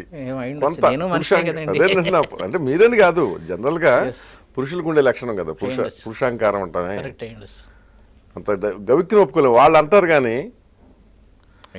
మనం అంత తొందరగా యాక్సెప్ట్ చెయ్యం, కానీ మనసులో ఉంటుందండి మనకి. లేకపోతే ఫ్యామిలీ వ్యవస్థ, మరి రామగోపాల్ వర్మ ఏమంటాడో నాకు తెలియదు, కానీ ఫ్యామిలీ వ్యవస్థ మించిన వ్యవస్థ, ముఖ్యంగా ఇండియన్ ఫ్యామిలీ వ్యవస్థకి మించిన వ్యవస్థ ఇంకోటి లేదండి. ఎప్పుడోకప్పుడు రామగోపాల్ వర్మ ఇది కూడా ఒప్పుకుంటాడు. ఇవాళ అంటే వయసు ఉంది పర్వాలేదు, కానీ ఎప్పుడో కూడా ఫ్యూచర్లో తప్పదు, అతనికి అంగీకరించక తప్పదు. లేకపోతే అది ఎప్పటికీ కూడా ఒప్పుకోపోవచ్చు, అది వేరే విషయం. కానీ మీ జీవితంలో చాలా వివాదాస్పదమైంది కూడా ఆ జ్యోతి విషయం, విజయవాడది. చాలా విమర్శలు, చాలా మానసిక సంఘర్షణ కానివ్వండి. నాకేం మానసిక సంఘర్షణ లేదు, కేసులు ఏం లేవు. కేసులు ఏం లేవు, అసలు కేసు లేదండి అందులో. చాలా మంది కేసు ఉంది అనుకుంటారు. I was only witness. Case లేదు. జ్యోతి నేను ప్రైమ్ టైంలో ఉన్నప్పుడు నాకు ఉత్తరాలు రాసేది, ఒక 6 నెలల పాటు ఉత్తరాలు రాసింది. నేను విజయవాడ వెళ్ళినప్పుడు నాతో పాటు ఒక రైటర్ కూడా, మళ్ళీ పేరు అడగండి రైటర్ పేరు, ఎందుకు అతను లాగటం ఎందుకు, అతను కూడా పాపులర్ రైటర్. మేమిద్దరం ఒక రూమ్లో ఉన్నాం. పొద్దున 7 o'clock బెల్ కొట్టింది. తలుపు తీసి ఎవరు మీరు అని అడిగాను. నేను జ్యోతినండి అని. నేను అనుకున్నది వేరు, బికాజ్ ఇది కూడా చెప్పకూడదు తెలియదు, కానీ ఆవిడ పంపించిన ఫోటో వేరు, వచ్చిన మనిషి వేరు. ఆ ఫోటోలో కళ్ళు చాలా బ్యూటిఫుల్ కళ్ళు, అవి ఉత్తరంలో కూడా రాశాను, కళ్ళు చాలా బాగున్నాయి. ఇదేంటి మీరెవరంటే నేను జ్యోతినండి అంటే, నాకు ఫస్ట్ నా ప్రిన్సిపల్స్కి ఎగ్నెస్ట్, నిన్ను నువ్వు ప్రేమించుకోకపోతే అసలు ప్రపంచంలో నిన్ను ఎవడు ప్రేమిస్తాడు. అప్పుడు చాలా కోపంగా ఉండేవాడిని. తర్వాత Stephen are Kovai 7 Habits of Highly Effective People చదివిన తర్వాత కోపం తగ్గిపోయింది పూర్తిగా. చాలా తిట్టానండి. నువ్వు ప్రేమించుకోకుండా ఇంకో ఫోటో పంపించాల్సిన అవసరం ఏముంది, అది అయిపోయింది, ఆ టాపిక్ అయిపోయింది. ఈ లోపల అతను లేచాడు, నా ఫ్రెండ్ లేచాడు. నేను బ్రష్ చేసుకోవడానికి బాత్రూంలోకి వెళ్ళాను. ఆ అమ్మాయి అతనితో కొంచెంసేపు మాట్లాడింది. తర్వాత అతను బయటికి వెళ్ళాడు. ఏం కావాలి అంటే ఆ అమ్మాయి కరెక్ట్గా చెప్పట్లేదు. షీ వాజ్ అన్ ఇంట్రోవర్ట్, మాట్లాడలేదు. లాస్ట్కి అర్థమైంది ఏంటంటే she was in deep love with me. నేను కూడా రాసిన ఉత్తరాల్లో ఏమన్నా మరి అట్లాంటి అభిప్రాయం వచ్చిందేమో, I like your eyes, I like ఇది అన్నప్పుడు నేను చెప్పాను ఆ అమ్మాయికి, నేనేం తప్పు చేయలేదు కదా, ముట్టుకోలేదు నిన్ను ఇంతవరకు. ఇప్పుడు మన ఇద్దరం ఒకరికొకరు ఎదురయ్యాం. నేను ప్రపంచంలో ఎవరన్నా అసహించుకుంటే నిన్నే అసహించుకుంటున్నాను, ఎందుకంటే ఫస్ట్ దట్ పర్పస్ తప్పు వేరే ఫోటో పంపించడం. ఇప్పుడు నేను నిన్ను ప్రేమించడమే కాదు అసలు అంటే ఏడవడం మొదలుపెట్టింది. అప్పుడు నా స్నేహితుడు లోపలికి వచ్చి కొంచెం ఓదార్చాడు. ఆ అమ్మాయితో పాటు ఆ అమ్మాయి ఇంటికి వెళ్ళాడు. వాళ్ళ సిస్టర్తో మాట్లాడి, సిస్టరు అతను ఈ అమ్మాయి కలిసి మళ్ళీ హోటల్కి వచ్చారు, నేను లేనప్పుడు. తర్వాత భోజనం చేశారు. ఆ సిబిఐ ఎంక్వైరీలో కూడా 3 భోజనం చేశారు. ఎవరనేది ఈ పాయింటే. అది సిబిఐ కూడా చెప్పాలని, ఎందుకు వాడిని ఇన్వాల్వ్ చేయడం అనవసరంగా అని చెప్పి చేశారు. తర్వాత సాయంత్రం ఆ అమ్మాయి మళ్ళీ వచ్చిందండి. అప్పుడు నేను ఒక్కడనే ఉన్నాను. వచ్చినప్పుడు ఇంకెప్పుడు కలవద్దు నన్ను, నేను చూసే కొద్దీ నాకు అసలు రావట్లేదు. అప్పుడు అమ్మాయి మాట ఉంది, నువ్వు చేసిన తప్పు కదా అని. నేను నిన్ను ముట్టుకున్నా, నేను ఏం చేసినా తప్పే. ఇది నేను ప్రేమించానని, పెళ్లి చేసుకుంటాను, నిన్ను అనుభవించాను. క్లియర్గా కలుసుకున్నాం, నాకు ఇష్టం లేదని చెప్తున్నాను. అప్పుడే చెప్పుండేవాడిని. ఇది నన్ను సమర్థించుకోవడం కదా జరిగింది యాక్చువల్గా. ఇది ఆ మరుసటి రోజు నేను చెప్పండి ఆ మరుసటి రోజు హైదరాబాద్ వచ్చేసానండి నేను. ఓ 4 days తర్వాత కనకాంబరాజు ఫోన్ చేసి ఎవరో జ్యోతి చచ్చిపోయిందట అన్నాడు. జ్యోతి ఎవరు అని అడిగా ఫస్ట్ ప్రశ్న. అదేంటి ఇంత చేసి నువ్వు జ్యోతి ఎవరు ఇంత చేయడం ఏంటి అసలు ఏంటి ఎవరు జ్యోతి అడిగి ఆ రోజు హోటల్కి వచ్చి ఆవిడ ఐఎమ్ సారీ రికలెక్ట్ చేసుకున్నాను. అప్పుడు కూడా నేను కాన్ఫిడెంట్గా ఉన్నాను ఏం జరగలేదని. సో అప్పుడు ఇంకా ఈ గొడవ అంతా జరిగిందండి. ఆ గొడవలో కూడా ఆ అమ్మాయి రాసిన ఒక ఉత్తరం సేవ్ చేసింది. నా ఉత్తరం ఈ ప్రెస్ వాళ్ళు ఎవరూ బయట పెట్టలా, ఇంక్లూడింగ్ మీ ఆంధ్రజ్యోతి వాళ్ళు కూడా బయట పెట్టాలి. ఆ ఉత్తరం అందరికీ సప్లై చేశారు సిబిఐ వాళ్ళు. మీరు నన్ను రిజెక్ట్ చేయడంలో ఏ తప్పు లేదు, నేను చేసిన చిన్న తప్పుకి ఇంత పెద్ద శిక్ష ఎందుకు విధించారు? ఎప్పుడో 82లో ఇది క్లోజ్ అయిపోయిందండి. ఫస్ట్ అయిపోయిన తర్వాత ఈ స్త్రీవాదులు వీళ్ళందరూ ఇదైపోతూ ఉండేవాళ్ళు. నేనంటే ఈర్ష్య అసూయ దీంతో దాంతో మళ్ళీ తవ్వి తీసి అన్నీ తీసి అన్నీ చేసి మళ్ళీ గొడవ చేస్తే ఆ సిబిఐ ఆఫీసర్ ఎప్పుడు నా దగ్గరికి వచ్చినా ఒకటే అనేవాడు, ఎందుకు వచ్చిన గొడవ అండి ఇదంతా, అంతా బాగానే ఉంది కదా ఎందుకు చేయాలి ఇదంతా అన్నాడు. నేనేం చేయనండి, మీకు ఎంత విసుగుంటుందో దానికి డబల్ విసుగు నాకు ఉంటుంది. దానికి ఇంకా పెలమల్స్ ఇవన్నీ చేసి ఆ అమ్మాయి శవాన్ని మళ్ళీ తవ్వి తీసి మళ్ళీ పోస్ట్ మార్టం ఏముందా పోస్ట్ మార్టం నా మొహం అందులో she was virgin. Post mortem రిపోర్ట్లో కూడా వర్జిన్ అని వచ్చింది. కేసు లేదు ఏం లేదు అండ్ కేసు లేదండి అసలు ఇందులో. ఇట్స్ వాజ్ ఓన్లీ ఇంటరాగేషన్ అంతే. ఇప్పుడు అడగండి ఏం అడుగుతారు. అంటే కళ్ళు మిమ్మల్ని ఆకర్షించినాయి కదా యాక్చువల్గా ఫోటో ప్రకారం. ఆ సేమ్ కళ్ళు అదే కళ్ళు అదే ఫేస్ అయ్యి ఉంటే అదే కళ్ళు అయ్యి అదే ఫేస్ అయ్యి అదే లవ్ అయ్యి పెళ్లి చేసుకోకుండా సరదాగా కొంతకాలం గడుపుదాం అనుంటే ఏదో హిందీ పాట ఉందండి, ఎవరన్నా అమ్మాయి వచ్చినప్పుడు నువ్వు వద్దు అన్నావు అంటే నీలో ఏదో తప్పు ఉందని చెప్పి ఆ పాట గుర్తొస్తున్నారు. శుభ్రంగా ఎంజాయ్ చేసి ఉండేవాడు. అదే అంటున్నా, మీరు చేయరా? అదే అంటున్నా నేనేది. ఇప్పుడు 2 రకాలు ఉంటాయి, నేను చేయటము మీరు చేయటంకి. మీరు చేయడానికి నేను చేయడం తేడా ఏం లేదు. చిన్నవాళ్ళు నేర్చుకోండి, రోల్స్ మారుతున్నప్పుడు కొన్ని జాగ్రత్తలు తీసుకోవాలి. ఏం జాగ్రత్తలు? ఇప్పుడు సపోజ్ మీరున్నారు, మీరు పర్సనాలిటీ డెవలప్మెంట్ వీటి గురించి మీరు ఇప్పుడు క్లాసులు తీసుకుంటున్నారు. ఓకే, ఇప్పుడు you're more popular as like that. Okay కదా. సో ఒక్కొక్క దశలో ఒక్కొక్క వికారాలు కలుగుతాయి, మనోవికారాలు అంటాం కదా. సో వాటిని మనం ఎక్స్ప్లెయిన్ చేయటం ఒక బాధ్యత. చెప్పింది కొంతవరకు కరెక్టే. ఇప్పుడు ఉదాహరణకి మీరు చెప్పింది ఒక రకంగా కరెక్ట్. ఇప్పుడు అర్థమవుతుంది నాకు. ఒక టీచర్ ఉన్నాడు అనుకోండి, టీచర్ బాగా చెప్తున్నాడు, ఒక 15 ఏళ్ళ అమ్మాయి ఐ లవ్ యూ ఉందనుకోండి. పాప నేను చెప్తున్న పాఠాలు విని నా పర్సనాలిటీ చూసి నువ్వు ఆకర్షణలో పడ్డావు, ఇది తప్పు, రేపొద్దున పెళ్లి చేసుకో, నీ మొట్టమొదటి తొలి ప్రేమని భర్తకిస్తేనే చాలా బాగుంటుంది, ఇది ప్రేమ కాదు ఆకర్షణ, నాకు పెళ్ళి అయింది కాబట్టి నువ్వు బాగా చదువుకోమని చెప్పాలి. చాలా బాగుందండి, చాలా బాగుంది, నిజంగా చేయాలి. అదే నేను అది అంటే పాత్రను బట్టి ఆ వయసు అది వేరు కావచ్చు. అప్పుడు నా వయసు ఎంతని నేను ఎగ్జాక్ట్లీ నేను కాదంటలా, నేను అనేది ఇప్పుడు కరెక్టా కాదా చెప్పండి. ఇప్పుడు మీ పాత్ర నా పాత్ర విషయం వచ్చినప్పుడు మీరు నన్ను అన్నారు కదా. నేను చెప్పే పాయింట్ కూడా మీరు చెప్పింది కరెక్ట్ అండి. బట్ అంత మానసిక స్థైర్యం, అంత తన చేస్తున్న వృత్తి పట్ల నమ్మకం, తనకున్న పాపులారిటీ పట్ల దానికి జాగ్రత్తగా ఉండాలి, తన వెలుగును చూసి వచ్చే భ్రమరాలు మినుగురు పులుగుల్ని దగ్గరికి రానివ్వకుండా దూరంగా తోసేయాలి అనే మనుషులు ఉంటే గొప్పే కానీ ఉండటం కష్టం. ఉండటం కష్టం. ఇప్పుడైనా సరే మరి నాకు తెలియదు, ఇప్పుడు ఎవరన్నా అమ్మాయి ఫోన్ చేసి ప్రోగ్రామ్ చూసి చాలా బాగా చెప్పారండి మీరు, I'm more interested in you అంటే మరి నేను వెళ్తానా అటా ఇటా అనేది ఇంకా డిసైడ్ చేసుకోలేను. ఈ చాలా చాలా గొప్పగా చెప్పే పర్సనాలిటీ డెవలప్మెంట్ మోటివేటర్స్, చాలా గొప్పగా చెప్పే వాళ్ళు కూడా అమ్మాయితో కొంచెం ఎక్కువ మాట్లాడతారు, మగవాళ్ళు వస్తే తక్కువ మాట్లాడతారు. అది న్యాచురల్గా అది inbuilt system in the nature. మరి దాన్ని కూడా అధిగమించాలంటే మరి గౌతమ బుద్ధుడు ఇంకా టాపిక్ ఇక్కడితో వదిలేదు. సో మీ లైఫ్లో మీకు మొత్తం అంటే మీ వేరే స్టేజెస్ మీరు చూసి వచ్చారు కదా, బెటర్ ఎక్స్పీరియన్స్ అంటే చాలా చేదు అనుభవం ఏంటి? చేదు అనుభవమా లేదు నేను చేసిన తప్పులాడిదే అంటారు? తప్పని కాదు, అసలు మీకు అనిపించింది. నేను అనేది సమాజం గురించి నేను మాట్లాడలేదు. మీరు ఇప్పుడు ఓకే ఒక్కొక్క దశ ఒకటి ఉంటుంది, వర్స్ట్ పీరియడ్ అంటాం చూసారా, వర్స్ట్ పీరియడ్ మీరు. ఓకే ఓకే మంచి పాయింట్. కొంచెం డబ్బు అది తులదడం ఎంత సెటిల్ ఎంత అయిన తర్వాత, నవల్స్ రాయడం మొదలుపెట్టిన తర్వాత కొంచెం బాగా అంతా ఉన్న తర్వాత సడన్గా నవల్స్కి మార్కెట్ తగ్గిపోయింది. మా పబ్లిషర్ అన్నాడు, నువ్వు సంవత్సరానికి ఒక నవల్ రాస్తే నీకు ఇంతకుముందు 15,000 20,000 కాపీలు వేసేవాడిని, 5,000 కాపీల కన్నా ఎక్కువ అమ్ముడు పోవు అన్నప్పుడు ఒకసారి ఒక నవల్కి ఇంత డబ్బులు రుచి చూసిన తర్వాత 5,000 కాపీల కోసం ఇంత రాయాలా అనే ఫీలింగ్ వచ్చి రాయటం మానేసానండి. అదే మీరు అడుగుతున్నది నా ఉద్దేశం. వరస్ట్ పీరియడ్ ఏం చేయాలో తోచేది కాదు. పొద్దున్న లేస్తే పేకాట, డ్రింక్స్, సుత్తి ఫ్రెండ్స్, ఎందుకు పనికిరాని ఎదవాలనకూడదు, నా ఫ్రెండ్సే కాబట్టి కంపెనీ, బ్యాడ్ కంపెనీ దొరికేది అటువంటి వాళ్ళే దొరుకుతారులేండి. ఒక 8 నెలలు 9 నెలల పాటు ఆ phase is the worst phase in my life. ప్రతి మనిషికి అలాంటి ఫేజ్ కొంత వస్తుంది. అంటే వాడు పేకాడకపోవచ్చు, ఏదో డిప్రెషన్. అప్పుడు పట్టాభిరామ్ హెల్ప్ చేసాడు. వచ్చి నువ్వు పర్సనాలిటీ డెవలప్మెంట్ క్లాసులు మా స్టూడెంట్స్కి చెప్పు అన్నప్పుడు I was basically N introvert being a writer. నాకు మాట్లాడటం రాదు అంటే ప్రాక్టీస్ చేయన్నాడు. ఒక 2-3 సెషన్స్ అతని దగ్గరికి వెళ్ళి ప్రాక్టీస్ చేసిన తర్వాత స్లోలీ ఐ డెవలప్డ్. అప్పుడు దాంట్లోంచి బయటపడి ఈ పర్సనాలిటీ డెవలప్మెంట్ మోటివేషన్కి వచ్చిన తర్వాత నో ఐఎమ్ ఆల్ రైట్.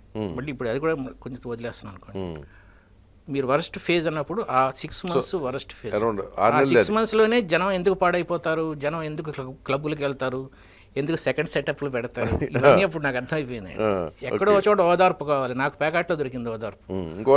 నా వైఫ్ 1 గంట వరకు అట్లా ఇంట్లో కూర్చునేది. ఇట్స్ అసలు అన్బేరబుల్. నాకు ఇప్పటికే కళ్ళ మండలు వస్తాయి. ఇప్పుడు ఈ ఓపెన్ హార్ట్ విత్ ఆర్కే చూస్తున్న ఎవరైనా సరే 30 ఏళ్ళు దాటిన వాడికి ఇలాంటి ఫేజ్ వచ్చినప్పుడు మాత్రం అటువైపు వెళ్ళొద్దని చెప్పటం దీని ఉద్దేశం. డెఫినెట్గా అంతే కదా. అప్పుడు అది ఒక ఆ టైంకి ఆ పట్టాభిరామ్ గారు వచ్చి ఉండకపోతే మరి ఎలా ఉండేవాడిని, ఇప్పుడు జారుడు మెట్లు అయి ఉండేది అయి ఉండొచ్చు. ఎందుకంటే తెలియదు కదా మనకి, ఏదో ఒక టర్నింగ్ పాయింట్ ఉంటుంది లైఫ్లో. సో ఆ వ్యసనాలకి బానిస అవ్వటం కూడా ఒక ఆ పరిస్థితులను బట్టి జరుగుతుంది. దాని నుంచి బయటికి రావడానికి కూడా ఏదో ఒకటి ఉండాలి. మళ్ళీ అక్కడ ఒక పరిణామం చోటు చేసుకోవాలి. కరెక్ట్. మీ జీవితంకి వచ్చేటప్పుడు ఆయన ప్రవేశించాడు. అదృష్టం అంటే exactly it's happening for good. అది అంతకుముందు ప్రారంభం ఏంటంటే బ్యాడ్ లక్. So happening. అందుకే నేను చెప్పేది, ఎప్పుడైనా సరే వ్యాపారం నష్టం వచ్చిందంటే నా బ్యాడ్ లక్ అనుకో, అభ్యంతరం లేదు. బట్ అదృష్టం మళ్ళీ రావాలనుకోకు. ఏదో పని చేస్తూ వస్తుంది అదృష్టం, అదే వస్తుంది. అవును. నేను ఆ రోజు నేను రాలేను చెప్పలేనంటే అక్కడ ఆగిపోయి ఉండేదండి. వెళ్ళి ట్రై చేశాగా, చేశారు. అవును, బాగుంది. అది కాకపోతే ఇంకోటి అయి ఉండేదేమో, మరి ఏమై ఉండేది. ఇంకో మ్యూజిషియన్ వచ్చాడు, బాలసుబ్రహ్మణ్యం గారు వచ్చి వైలిన్ వాయించబోయావు, అక్కడే బాగుండేది నీకు అంటే వైలిన్ నేర్చుకుని ఉండేవాడేమో. సో ఏదో ఒక తలుపు తడుతూనే ఉంటుందండి అదృష్టం ఎక్కడో చోట. అది ఓపెన్ చేసి కూర్చోవాలి. అది నేను చెప్పేది. ఓపెన్ చేయాలి, ఓపెన్ చేసి అట్లాంటి పరిస్థితి కల్పించుకుంటూ పోవాలి. సో అదే వస్తుంది అనుకుండా ఎదురు చూడకుండా మనం కూడా కృషి చేస్తూ పోవాలి. అంతే కదా, తలుపులు తీసుంచాలి.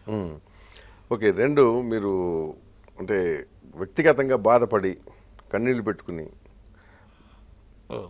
ఒంటరిగా మానసికంగా ఆవేదన చెంది, నేను ఉద్యోగంలో చేరిన 1 yearకి, అదే పెళ్ళైన తర్వాత 1 yearకి నాకు 450 రూపాయలు జీతం వచ్చేదండి స్టేట్ ఫైనాన్స్ కార్పొరేషన్లో. ముందు స్టేట్ ఫైనాన్స్ కార్పొరేషన్లో చేరారా? చేశాను. ఓకే. అది నేను సీఏ పాస్ అవ్వకముందే జాయిన్ అయిపోయాను. అప్పుడు 6 ఉండేవాళ్ళని చెప్పాను కదా.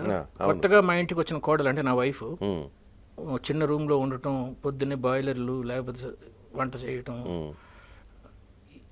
నాకేమో ఇద్దరం కలిసి చిన్న ఇంట్లో ఉండి కొంచెం బాగుండాలి అంటే ఇంటికి మల్లెపూలు తీసుకురావడం కూడా కొంచెం ఇబ్బందిగా ఉండేది. అంతే ఉమ్మడి కదా, అందరూ ఉంటారు కనుక ఇబ్బందిగా ఉంటుంది అది.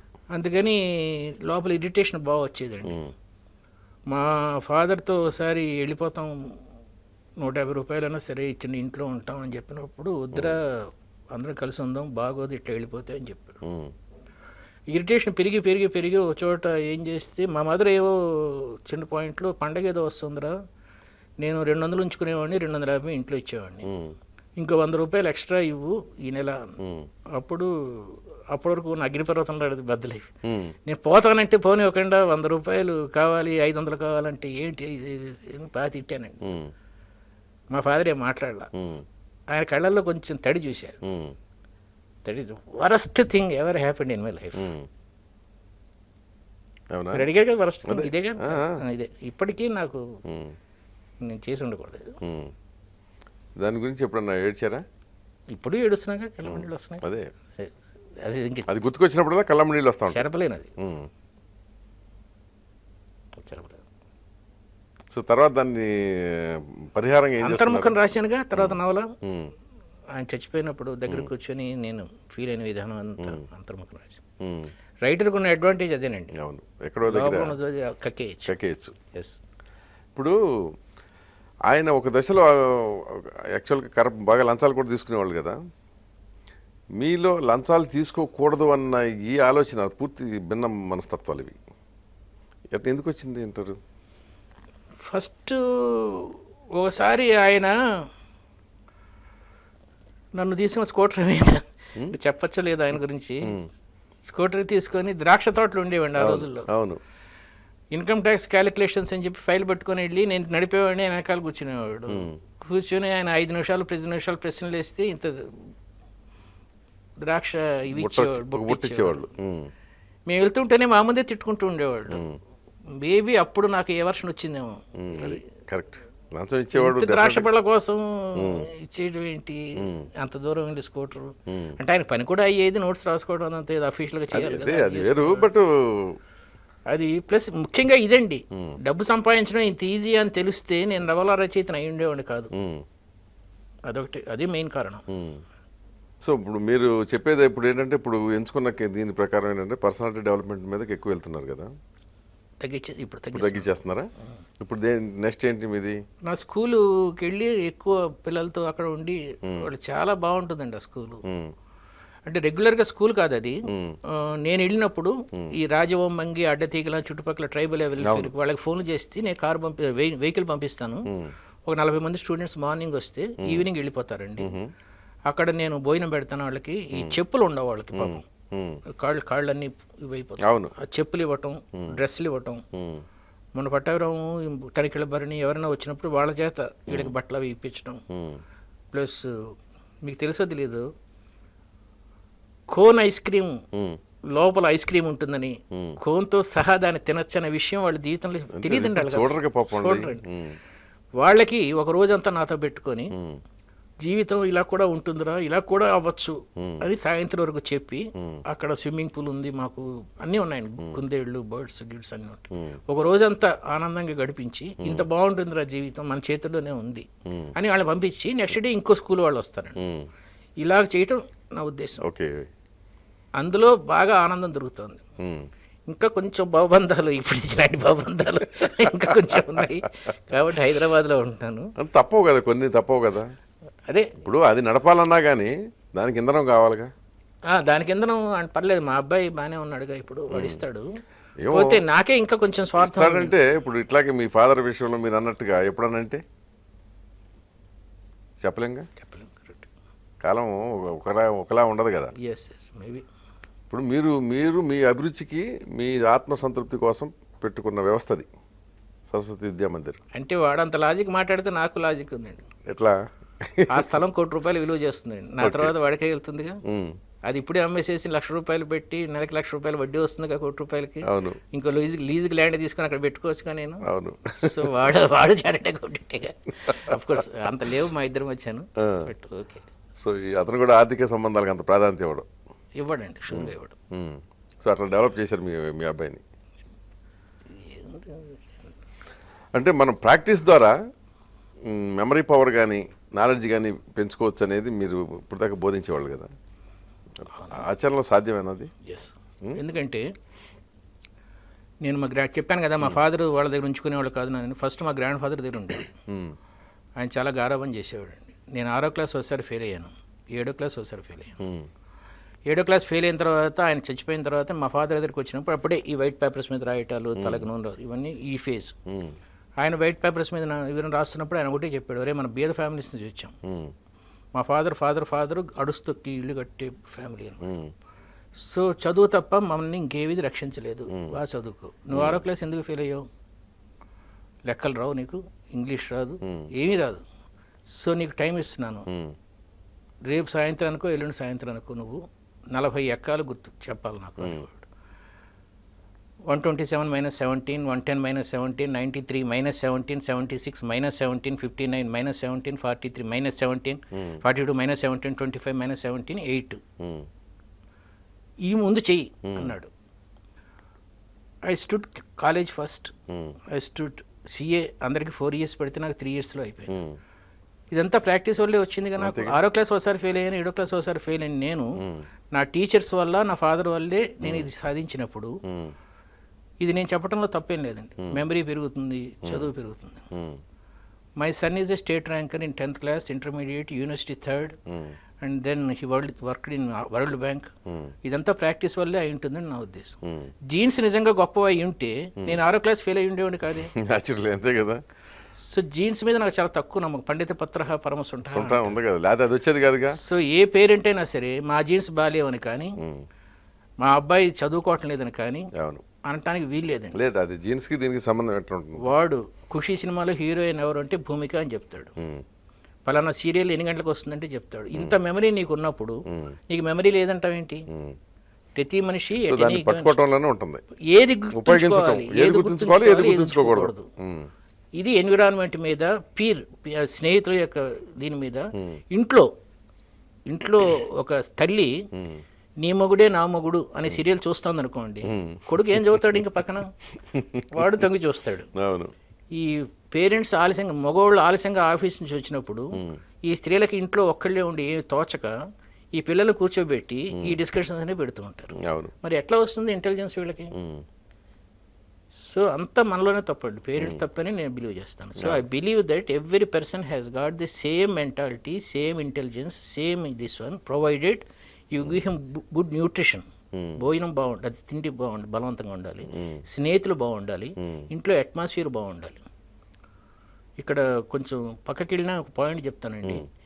ఏ ఇంట్లో 14 ఏళ్ళ ఆడపిల్ల ఈ ఇంటికైనా బయట ఎవరితో అన్నా సరే వెళ్ళిపోతేనే బాగుంటుంది ఇంటికన్నా అన్న ఫీలింగ్ ఉన్న ఇళ్లలోనే వాడు పెద్ద సినిమా యాక్టర్ అవనివ్వండి, పెద్ద క్రికెట్ ప్లేయర్ అవనివ్వండి, ఏదైనా అవ్వండి, వాళ్ళ కూతురు లేచిపోతూ ఉంటారు. అవును. సో ఇంట్లో ఉన్న వాతావరణాన్ని బట్టి వాళ్ళ పిల్లలు జీవితాలు ప్రేమగా చూసుకునే తండ్రి ఉన్న ఏ ఇళ్లలోనూ సాధారణంగా ఆడపిల్లలు ఒక పటాలు అసలు అసలు ఆలోచన రాదండి. ఒకవేళ అట్లా ఎవరన్నా ప్రభావితం చేసినా కానీ నాన్న ఇలా పలానా అబ్బాయి వస్తున్నాడు రా లోపలికి ఉంటుంది, వాడిని పిలిపిస్తుంది లోపలికి, వాడు బెదిరిపోతాడు. అవును, సాధ్యం. వాడు నిజాయితీగా ఎవడైతే వస్తాడో లేకపోతే వెళ్ళిపోతాడు. సో మీరు మీ అంటే క్లాసెస్ ద్వారా కానివ్వండి వీటి ద్వారా చాలా మందిని ప్రభావితం చేశారు. మీ జీవితంలో మిమ్మల్ని అసలు ప్రభావితం చేసిన వ్యక్తి ఎవరు? నాకు చాలా ఇన్ఫీరియారిటీ కాంప్లెక్స్ ఉండేదండి చిన్నప్పుడు. 18 ఏళ్ల వయసులో పొట్టిగా ఉన్నానని చెప్పి. సో నిద్రపోతుంటే నాకు కళ్ళు వచ్చేవి పొట్టి పొట్టి పొట్టి అని. అవునా? మీరే అందంగా పొడుగ్గా ఉన్న వాళ్ళు చూస్తే జీవితంలో మీరే ఏమైనా జీవితంలో సాధించగలరు, నాలాంటి వాడు పుట్టివాడు ఏది సాధిస్తాడనే ఫీలింగ్ ఉండేది. Inferiority complex. ఇది కూడా ఎందుకు చెప్తున్నానంటే ప్రతి విద్యార్థికి ప్రతి వాడికి 14 ఏళ్ల వయసులో 2 కాంప్లెక్స్లు వస్తాయి. I am not okay, you are okay ఒక స్టేజ్. నాలాంటి వాళ్ళు I am okay, you are not okay అంటే ఫాదర్ మదర్కి ఏం తెలియదు, నా ఫ్రెండ్స్కి బాగా తెలుసు, నాకు సెపరేట్ రూమ్ కావాలి, సెల్ ఫోన్ కావాలి, నా జీవితం నాది. ఇది సుపీరియారిటీ కాంప్లెక్స్. 14 ఏళ్లలో వీడు రిటర్న్ అవుతాడు. సో అప్పుడు నాకు మా మావయ్య ఉండేవాడు, మా మదర్ బ్రదర్. ఆయన అన్నాడు, ఒరే, ఆయన కొంచెం రాసేవాడు పోయి, నువ్వు కూడా ఏదైనా రాయరా బాగుంటుంది అనేవాడు. అప్పుడు నేను కథ రాస్తే చందమామలో పబ్లిష్ అయ్యింది. ఎవరో వచ్చి షేక్ హ్యాండ్ ఇచ్చి పొట్టుడేనో బాగా రాసేవరా అన్నాడు. నాకు అప్పుడు అనిపించింది, ఓహో పొట్టోళ్ళు కూడా షేక్ హ్యాండ్లు ఇస్తారన్నమాట కథలు రాస్తే. అంటే ఐడెంటిటీ క్రైసిస్ అనమాట. అది మన భౌడిపాటి వారు దాంట్లో మహానటుడు కాదు కీర్తిశేషుల నాటకంలో రాస్తాడు. అదిగో వినరా చప్పట్లు, అవే గదరా ఆకలిగొన్న కళాజీవికి పంచభక్ష పరమాన్నాలు అని చెప్పి. ఒక్కసారి ఆ చప్పట్లకి అలవాటు పడితే చాలా అద్భుతంగా ఉంటుంది. సో ఆ షేక్ హ్యాండ్ నాకు అట్లాంటి ఫీలింగ్ ఇచ్చిందండి. ప్లస్ ఆత్మవిశ్వాసాన్ని పెంచింది బాగా. అప్పుడు నాటకాలు రాశాను. ఇంకా నాటకాలు రాయటంతో పూర్తిగా పోయింది పొట్టివాడిని అన్న feeling. Then I started tasting the glamour, success glamour. ఆ నాటకాల తర్వాత నవల్స్ తర్వాత ఇంకెట్లా ఇంకా అక్కడి నుంచి వెనక్కి తిరిగి చూసుకునే అవసరం రాలేదుగా. అది మధ్యలో చిన్న చిన్న టర్బులెన్స్లో అవి ఎవరికైనా ఉంటా ఉంటాయి, అది ఈవెన్ బిజినెస్ పీపుల్ కూడా ఉంటాను ఉంటాయి. అది నా జీవితంలో నాకు పెద్ద టర్బులెన్స్ లేదు రాలేదండి. రైటర్గా మీ మీద ఇన్ఫ్లుయెన్స్ ఎవరిది ఉంది?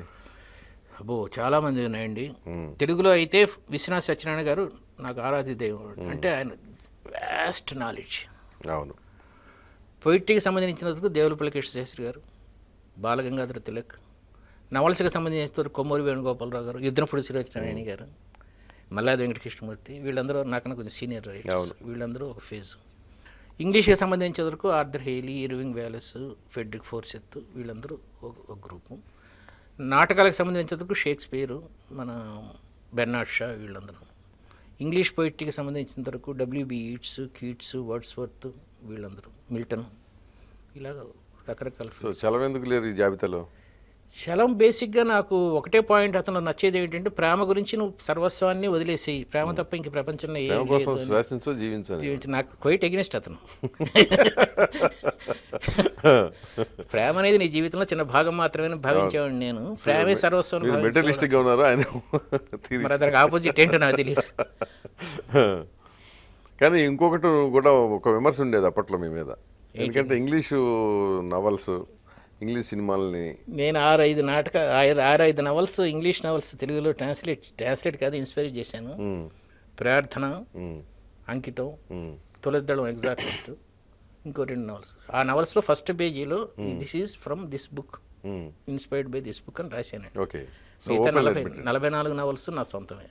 అంతే, it's not a matter of controversy at all. అంటే ఆ పుస్తకం తెలుగు వాళ్ళకి ఇస్తే చాలా అద్భుతంగా ఉంటుంది అనే ఫీలింగ్ కలిగితేనే. అదే ఇప్పుడు క్యాన్సర్ గురించి రాశాను పెడతాను. క్యాన్సర్ అంటే అసలు ఎవరికి చాలామంది తెలియదండి. అవును. అది రాయాలంటే అంతకన్నా బెటర్ పుస్తకం నేను రాయలేను. సో అతనిదే రాస్తే సరిపోతుంది కదా, ఇంకా నేను రాయటం ఎందుకు మళ్ళీ. అది ఎక్నాలెడ్జ్ చేస్తే కూడా నాకు సేల్స్ అలాగే ఉంటాయి. అది గౌరవం కదా ఎక్నాలెడ్జ్ చేయటం అనేది. నేను ఎక్నాలెడ్జ్ చేయకుండా ఎక్కడ రాయలేదు. ఓకే. సో మీ దృష్టిలో అంటే మంచి పని ఏంటి? మీరు ఏమన్నా అసలు అట్లాంటి ఒక మంచి పని చేశారా?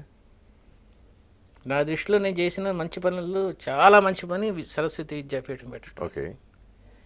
ప్లస్ చాలామందికి దానాలు ఇవ్వటం, లేకపోతే మా ఫ్యామిలీస్లో కొంచెం బేదగా ఉన్న వాళ్ళకి అది చెప్పిన బంధువులకి అది సాయం చేస్తుంటారు. ఇప్పుడు ఏం చేయట్లేదు, అప్పుడు చేసాను. అదే అప్పుడు నేను ఇప్పుడు నా డబ్బులు అనేది దీనికే సరిపోతుంది. సరస్వతి విద్యాపీఠానికి నా దగ్గర ఎప్పుడు ఎక్కువ డబ్బులు ఉండవండి. ఎప్పుడు వచ్చినా సరే ఏదో రంగా ఇచ్చేయటం. అంటే చేతిలో కత్తెరలు ఉన్నాయన్నమాట అంటారు కదా, ఎక్కువ ఖర్చు పెట్టే వాళ్ళని కత్తెరలు ఉంటాయని. ఖర్చు అంటే నేను సినిమాలు చూడను, నాకే కాదు, ఇట్లా దాన ధర్మాలు చేయొచ్చు, లేకపోతే విద్యాపీఠమే సరిపోతుంది నాకంతా. సినిమాలు అసలు చూడరా మీరు? అసలు నేను సినిమా చూసి 15 సంవత్సరాలు. మొన్నే ఒక సినిమా చూసాను, శక్తి అని చెప్పి. దాని గురించి వద్దు టాపిక్. అంటే మీరు చూడక అదే చూసారా? అంటే అది నేను వర్క్ చేసే స్టోరీ సహాయం, కథా సహాయం చేశాను కాబట్టి మెహర్ రమేష్ తీసుకెళ్ళాడు. ఓకే. నిర్బంధంగా చూడాల్సి వచ్చింది. బాగానే ఉంటుంది. ఫస్ట్ డే మార్నింగ్ షో మనం చేసిన పిక్చర్ చూడటానికి బాగానే ఉంటుంది. అంటే మీకే నవ్వొస్తుంది కనుక అందుకని నేను అన్నా. ఎందుకంటే చాలా కాలం అయింది కదా సినిమాలు చూసి. మీరు 15 సంవత్సరాలు. 15 సంవత్సరాల తర్వాత ఇదే చూసింది. Yes. Okay, it's good, interesting. Next అంటే ఇప్పుడు మీరు ఒక్కొక్క స్టేజ్కి ఒక్కొక్క యాంబిషనో లేదా టార్గెటో ఏదో అట్లా పెట్టుకుంటూ వచ్చారు, అచీవ్ అయ్యారు. నెక్స్ట్ ఏమిటి మీకు? విద్యాపీఠం అయిన తర్వాత ఇంకో పాయింట్ ఏంటంటే, నేను ఎప్పుడు ఒక పని చేస్తున్నప్పుడు నెక్స్ట్ ఏంటి అనేది ఆలోచించి ఆటోమేటిక్గా అది అయిపోవటమే జరిగింది. కానీ ఇది చేయాలి నెక్స్ట్ అని చెప్పి నేను నాటకాలు రాస్తున్నప్పుడు నవల్స్ రాయాలనుకోలేదు, నవల్స్ రాస్తున్నప్పుడు పర్సనాలిటీ డెవలప్మెంట్కి వెళ్ళాలనుకోలేదు. ఇప్పుడు ఎందుకు వదిలేద్దాం అనుకున్నారు అసలు పర్సనాలిటీ డెవలప్మెంట్? పర్సనాలిటీ డెవలప్మెంట్లో తిరగటం ఒకటండి. ఫస్ట్ ప్రతిరోజు రాత్రి 10ంటికి మచిలీపట్నం ఎక్స్ప్రెస్ ఎక్కి ఈ విజయవాడలో దిగాలి. పొద్దున 6 o'clockకి సూట్ వేసుకొని 9 o'clockకి మొదలు పెట్టాలి. 5 o'clock అయిపోతుంది. మళ్ళీ 8 o'clockకి బయలుదేరి మళ్ళీ హైదరాబాద్ రావాలి. డబ్బులు ఇస్తారు, బాగానే ఇస్తారు డబ్బులు. కానీ this is working on my health. First point, second class AC కంపార్ట్మెంట్లో రాత్రి నల్గొండ స్టేషన్లో ట్రైన్ ఆగగానే ఎవడో సూట్ కేసు పట్టుకుని ఏమే ఎక్కడున్నావు అని గట్టిగా అరుస్తాడండి. మళ్ళీ వాళ్ళకి సోషల్ కాన్షియస్నెస్ ఉండదు అసలు. ఇంత కష్టం ఇప్పుడు ఎందుకు? ఇంకా ఈ పర్సనాలిటీ డెవలప్మెంట్ ఏదో సరస్వతి ఫస్ట్ క్లాస్ ఏసీ మీకు తెలీదా? నేను చెప్పింది ఫస్ట్ క్లాస్ ఏసీలోనే. సరే ఏదో ఒకటి. గుంటూరులో ఎక్కుతారండి ఎమ్మెల్యేస్ ఎంపీసీను. వాడికి 7-8 మందో సెక్యూరిటీ గార్డ్స్ ఉంటారు. వాళ్ళ ముందు వరండాలో పడుకొని అక్కడ కబుర్లు చెప్తూ ఉంటారు. Second AC ఎందుకన్నానంటే first class AC కన్నా సెకండ్ ఏసీ బెటర్ అండి. కనీసం ఈ ఫస్ట్ క్లాస్ ఏసీ మొత్తం కారిడార్ అంతా పడుకునే ఉంటారండి. అందుకనే నర్సాపూర్ ఎక్స్ప్రెస్ ఎప్పుడు ఎక్కకూడదు విజయవాడ నుంచి హైదరాబాద్. అందులో ఒక్కదాటే ఫస్ట్ క్లాస్ ఏసీ ఉంది. కష్టం అయిపోతుందండి రాత్రిపూట వెళ్ళటం, మళ్ళీ చెప్పటం. ఎట్లా వ్యాపకం ఎట్లా ఇంత బిజీగా గడిపే మీరు ఎలాగా ఎట్లా టైం ఎట్లా? కాకినాడ వెళ్తే అసలు చాలా అద్భుతంగా ఉంటుందండి. పొద్దున్నే అక్కడే ఉండిపోలేరుగా? అక్కడే ఉండిపోలేను. అందుకే ఇంకా ఏం చేయాలి ఇప్పుడు? నువ్వు I mean dilemma what to do, this one or that one, ఏం చేయాలని చూస్తున్నాను. లేకపోతే మళ్ళీ I want to right English novels కొంచెం డెవలప్ చేసుకొని మీరు జీవితంలో బ్యాడ్ ఫేజ్ ఏమిటి అని అడిగారు తప్ప గుడ్ ఫేజ్ ఏమిటి అని అడగల. నెక్స్ట్ వస్తున్నారు. నా జీవితంలో గుడ్ ఫేజ్ నేను హిందూకి ఆర్టికల్స్ రాయటం అండి ఇంగ్లీష్లో. తెలుగు రైటర్ ఎవరు ఇంగ్లీష్లో ఆర్టికల్స్ నాకు తెలిసినంతలో రాయలేదండి. నేను దాదాపు 4 years అంటే అరౌండ్ 300 ఆర్టికల్స్ కాంట్రిబ్యూట్ చేశాను. తెలుగులో ఆలోచించి ఇంగ్లీష్లో రాయటం చాలా కష్టం, ఎప్పుడన్నా కష్టం అండి. సో ఇప్పుడు అది వచ్చింది కాబట్టి ఏదైనా క్లిక్ అయితే ఒక ఆర్థర్ హెయిలీ లాగా 20,000 లాగా క్లిక్ అవ్వచ్చు అండి. మన వాళ్ళు అవుతున్నారు కదా ఇప్పుడు, చేతన్ భగత్ వీళ్ళు. అలా చేయాలని ఒక ఆలోచన ఉంది. కొంచెం ఇప్పుడే అంకురం ఇచ్చుకుంటుంది. ఓకే, సో ఇంగ్లీష్ నవల కానీ ఇంగ్లీష్ నాన్ ఫిక్షన్ కానీ రాయాలని. అంటే మీకు బాగా సంతృప్తి కలిగించిన సంఘటన ఏంటి మరి మీ జీవితంలో? అంటే మోస్ట్ హ్యాపీయెస్ట్ మూమెంట్స్ అంటారు చూసారా? చాలా ఉన్నాయండి. ఒకటి పివి నరసింహరావు గారి చేతుల మీదుగా సాహిత్య అకాడమీ అవార్డు తీసుకోవడం. నా ఫేవరెట్ డైరెక్టర్ మృణాల్ సేన్ అని ఉండేవాడు, ఇప్పుడు కూడా ఉన్నారు ఆయన, బట్ ఆ రోజుల్లో బాగా ఉద్ధృతంగా ఉండేవాడు. ఆయన సినిమాకి వర్క్ చేయడం. ఛాలెంజ్ సినిమా కాకినాడ వైజాగ్లో రిలీజ్ అయినప్పుడు చిరంజీవి కట్అవుట్ కాకుండా కోదండరామరెడ్డిది నాది 2 పెద్ద కట్అవుట్లు పెట్టడం. ఇలాంటి సంగతి అప్పుడు ఆల్మోస్ట్ హీరో ఏమంటాం హీరో వర్షిప్ లాగా ఉండేది అప్పుడు. సంతృప్తి కలిగిన సంఘటన ముఖ్యంగా మీకు అంటే చాలా ఉన్నాయి. పెద్దవి చిన్నవి మొట్టమొదటి రోజు టీవీ కొనుక్కున్నప్పుడు మా ఫ్యామిలీ అంతా కూర్చొని చూడటం, ఇట్లాంటి చిన్న స్మాల్ ప్రెజర్స్. బట్ ఆ కట్అవుట్ దగ్గర నుంచి చూసుకున్నారా మిమ్మల్ని మీరు? చాలాసేపు చేస్తారు తెలియదు కదండి. అదే నేను అనేది అప్పుడు అనుకున్నారా మళ్ళీ పొట్టి కాకుండా ఉంటే నేను సినిమాలోకి వెళ్ళి ఉండేవాడిని కదా అని? చాలా పొడుగు, ఆయన పొడుగు, అంతా బిల్డప్ చేశారు దీని కూడా. సో ఇద్దరు ఈక్వల్ చేసేసారా? అప్పటికి లేదండి, అసలు మర్చిపోయిన తర్వాత ఎప్పుడైతే నాటకాలు రాయడం మొదలుపెట్టానో ఈ పొట్టి అనే విషయం అదే నేను మన వాళ్ళకి చెప్పే పాయింట్ కూడా అది. ప్రతి మనిషిలోనూ కోర్ కాంపిటెన్సీ ఉంటుంది. ఆ కోర్ కాంపిటెన్సీ మర్చిపోయి ప్రతి మనిషి తనకి లేనిదేదో ఆపాదించుకొని లేని దాని గురించి ఏడుస్తాడు తప్ప ఉన్నదాన్ని డెవలప్ చేసుకోడు. అది గుర్తించరు. ఇప్పుడు అబ్దుల్ కలాం ఏం అందంగా ఉంటాడండి, but entire national loves him. Correct. నేను చెప్పేది అదే. లతా మంగేష్కర్, చాలా మంది ఉన్నారండి. ప్రతిదీ నాకు అందం లేదు, డబ్బు లేదు, నాకు ఇది లేదు, అది లేదు, ఉన్నదాన్ని ఎలా డెవలప్ చేసుకుంటే నీకు అసలు అదే ప్రాబ్లం పాయింట్. సో ఇప్పుడు తెలుగులో నవల్లో ఇట్లా రాసిపోయి ఎంత పాపులర్ అయ్యారు. ఇప్పుడు మీరు ప్రారంభించబోయే కొత్త ప్రయత్నం అయితే సక్సెస్ అయితే అదే అవ్వాలని కోరుకుంటు. అదే పబ్లిషర్స్ కష్టం అండి. ఇందులో రియాలిటీకి వస్తే ఆ సిచ్యువేషన్ వచ్చిందనుకోండి, మీరే పబ్లిష్ చేసుకునే కెపాసిటీ కూడా ఉంది ఇప్పుడు మీకు. మార్కెటింగ్ అండి ఇనీషియల్గా అసలు ఇప్పుడు ఒకసారి మార్కెట్లోకి చూద్దాం. ఇట్స్ జస్ట్ సీడ్లింగ్, చూడాలి ఎప్పటిలోపు అవ్వచ్చు. అయిపోతుందండి.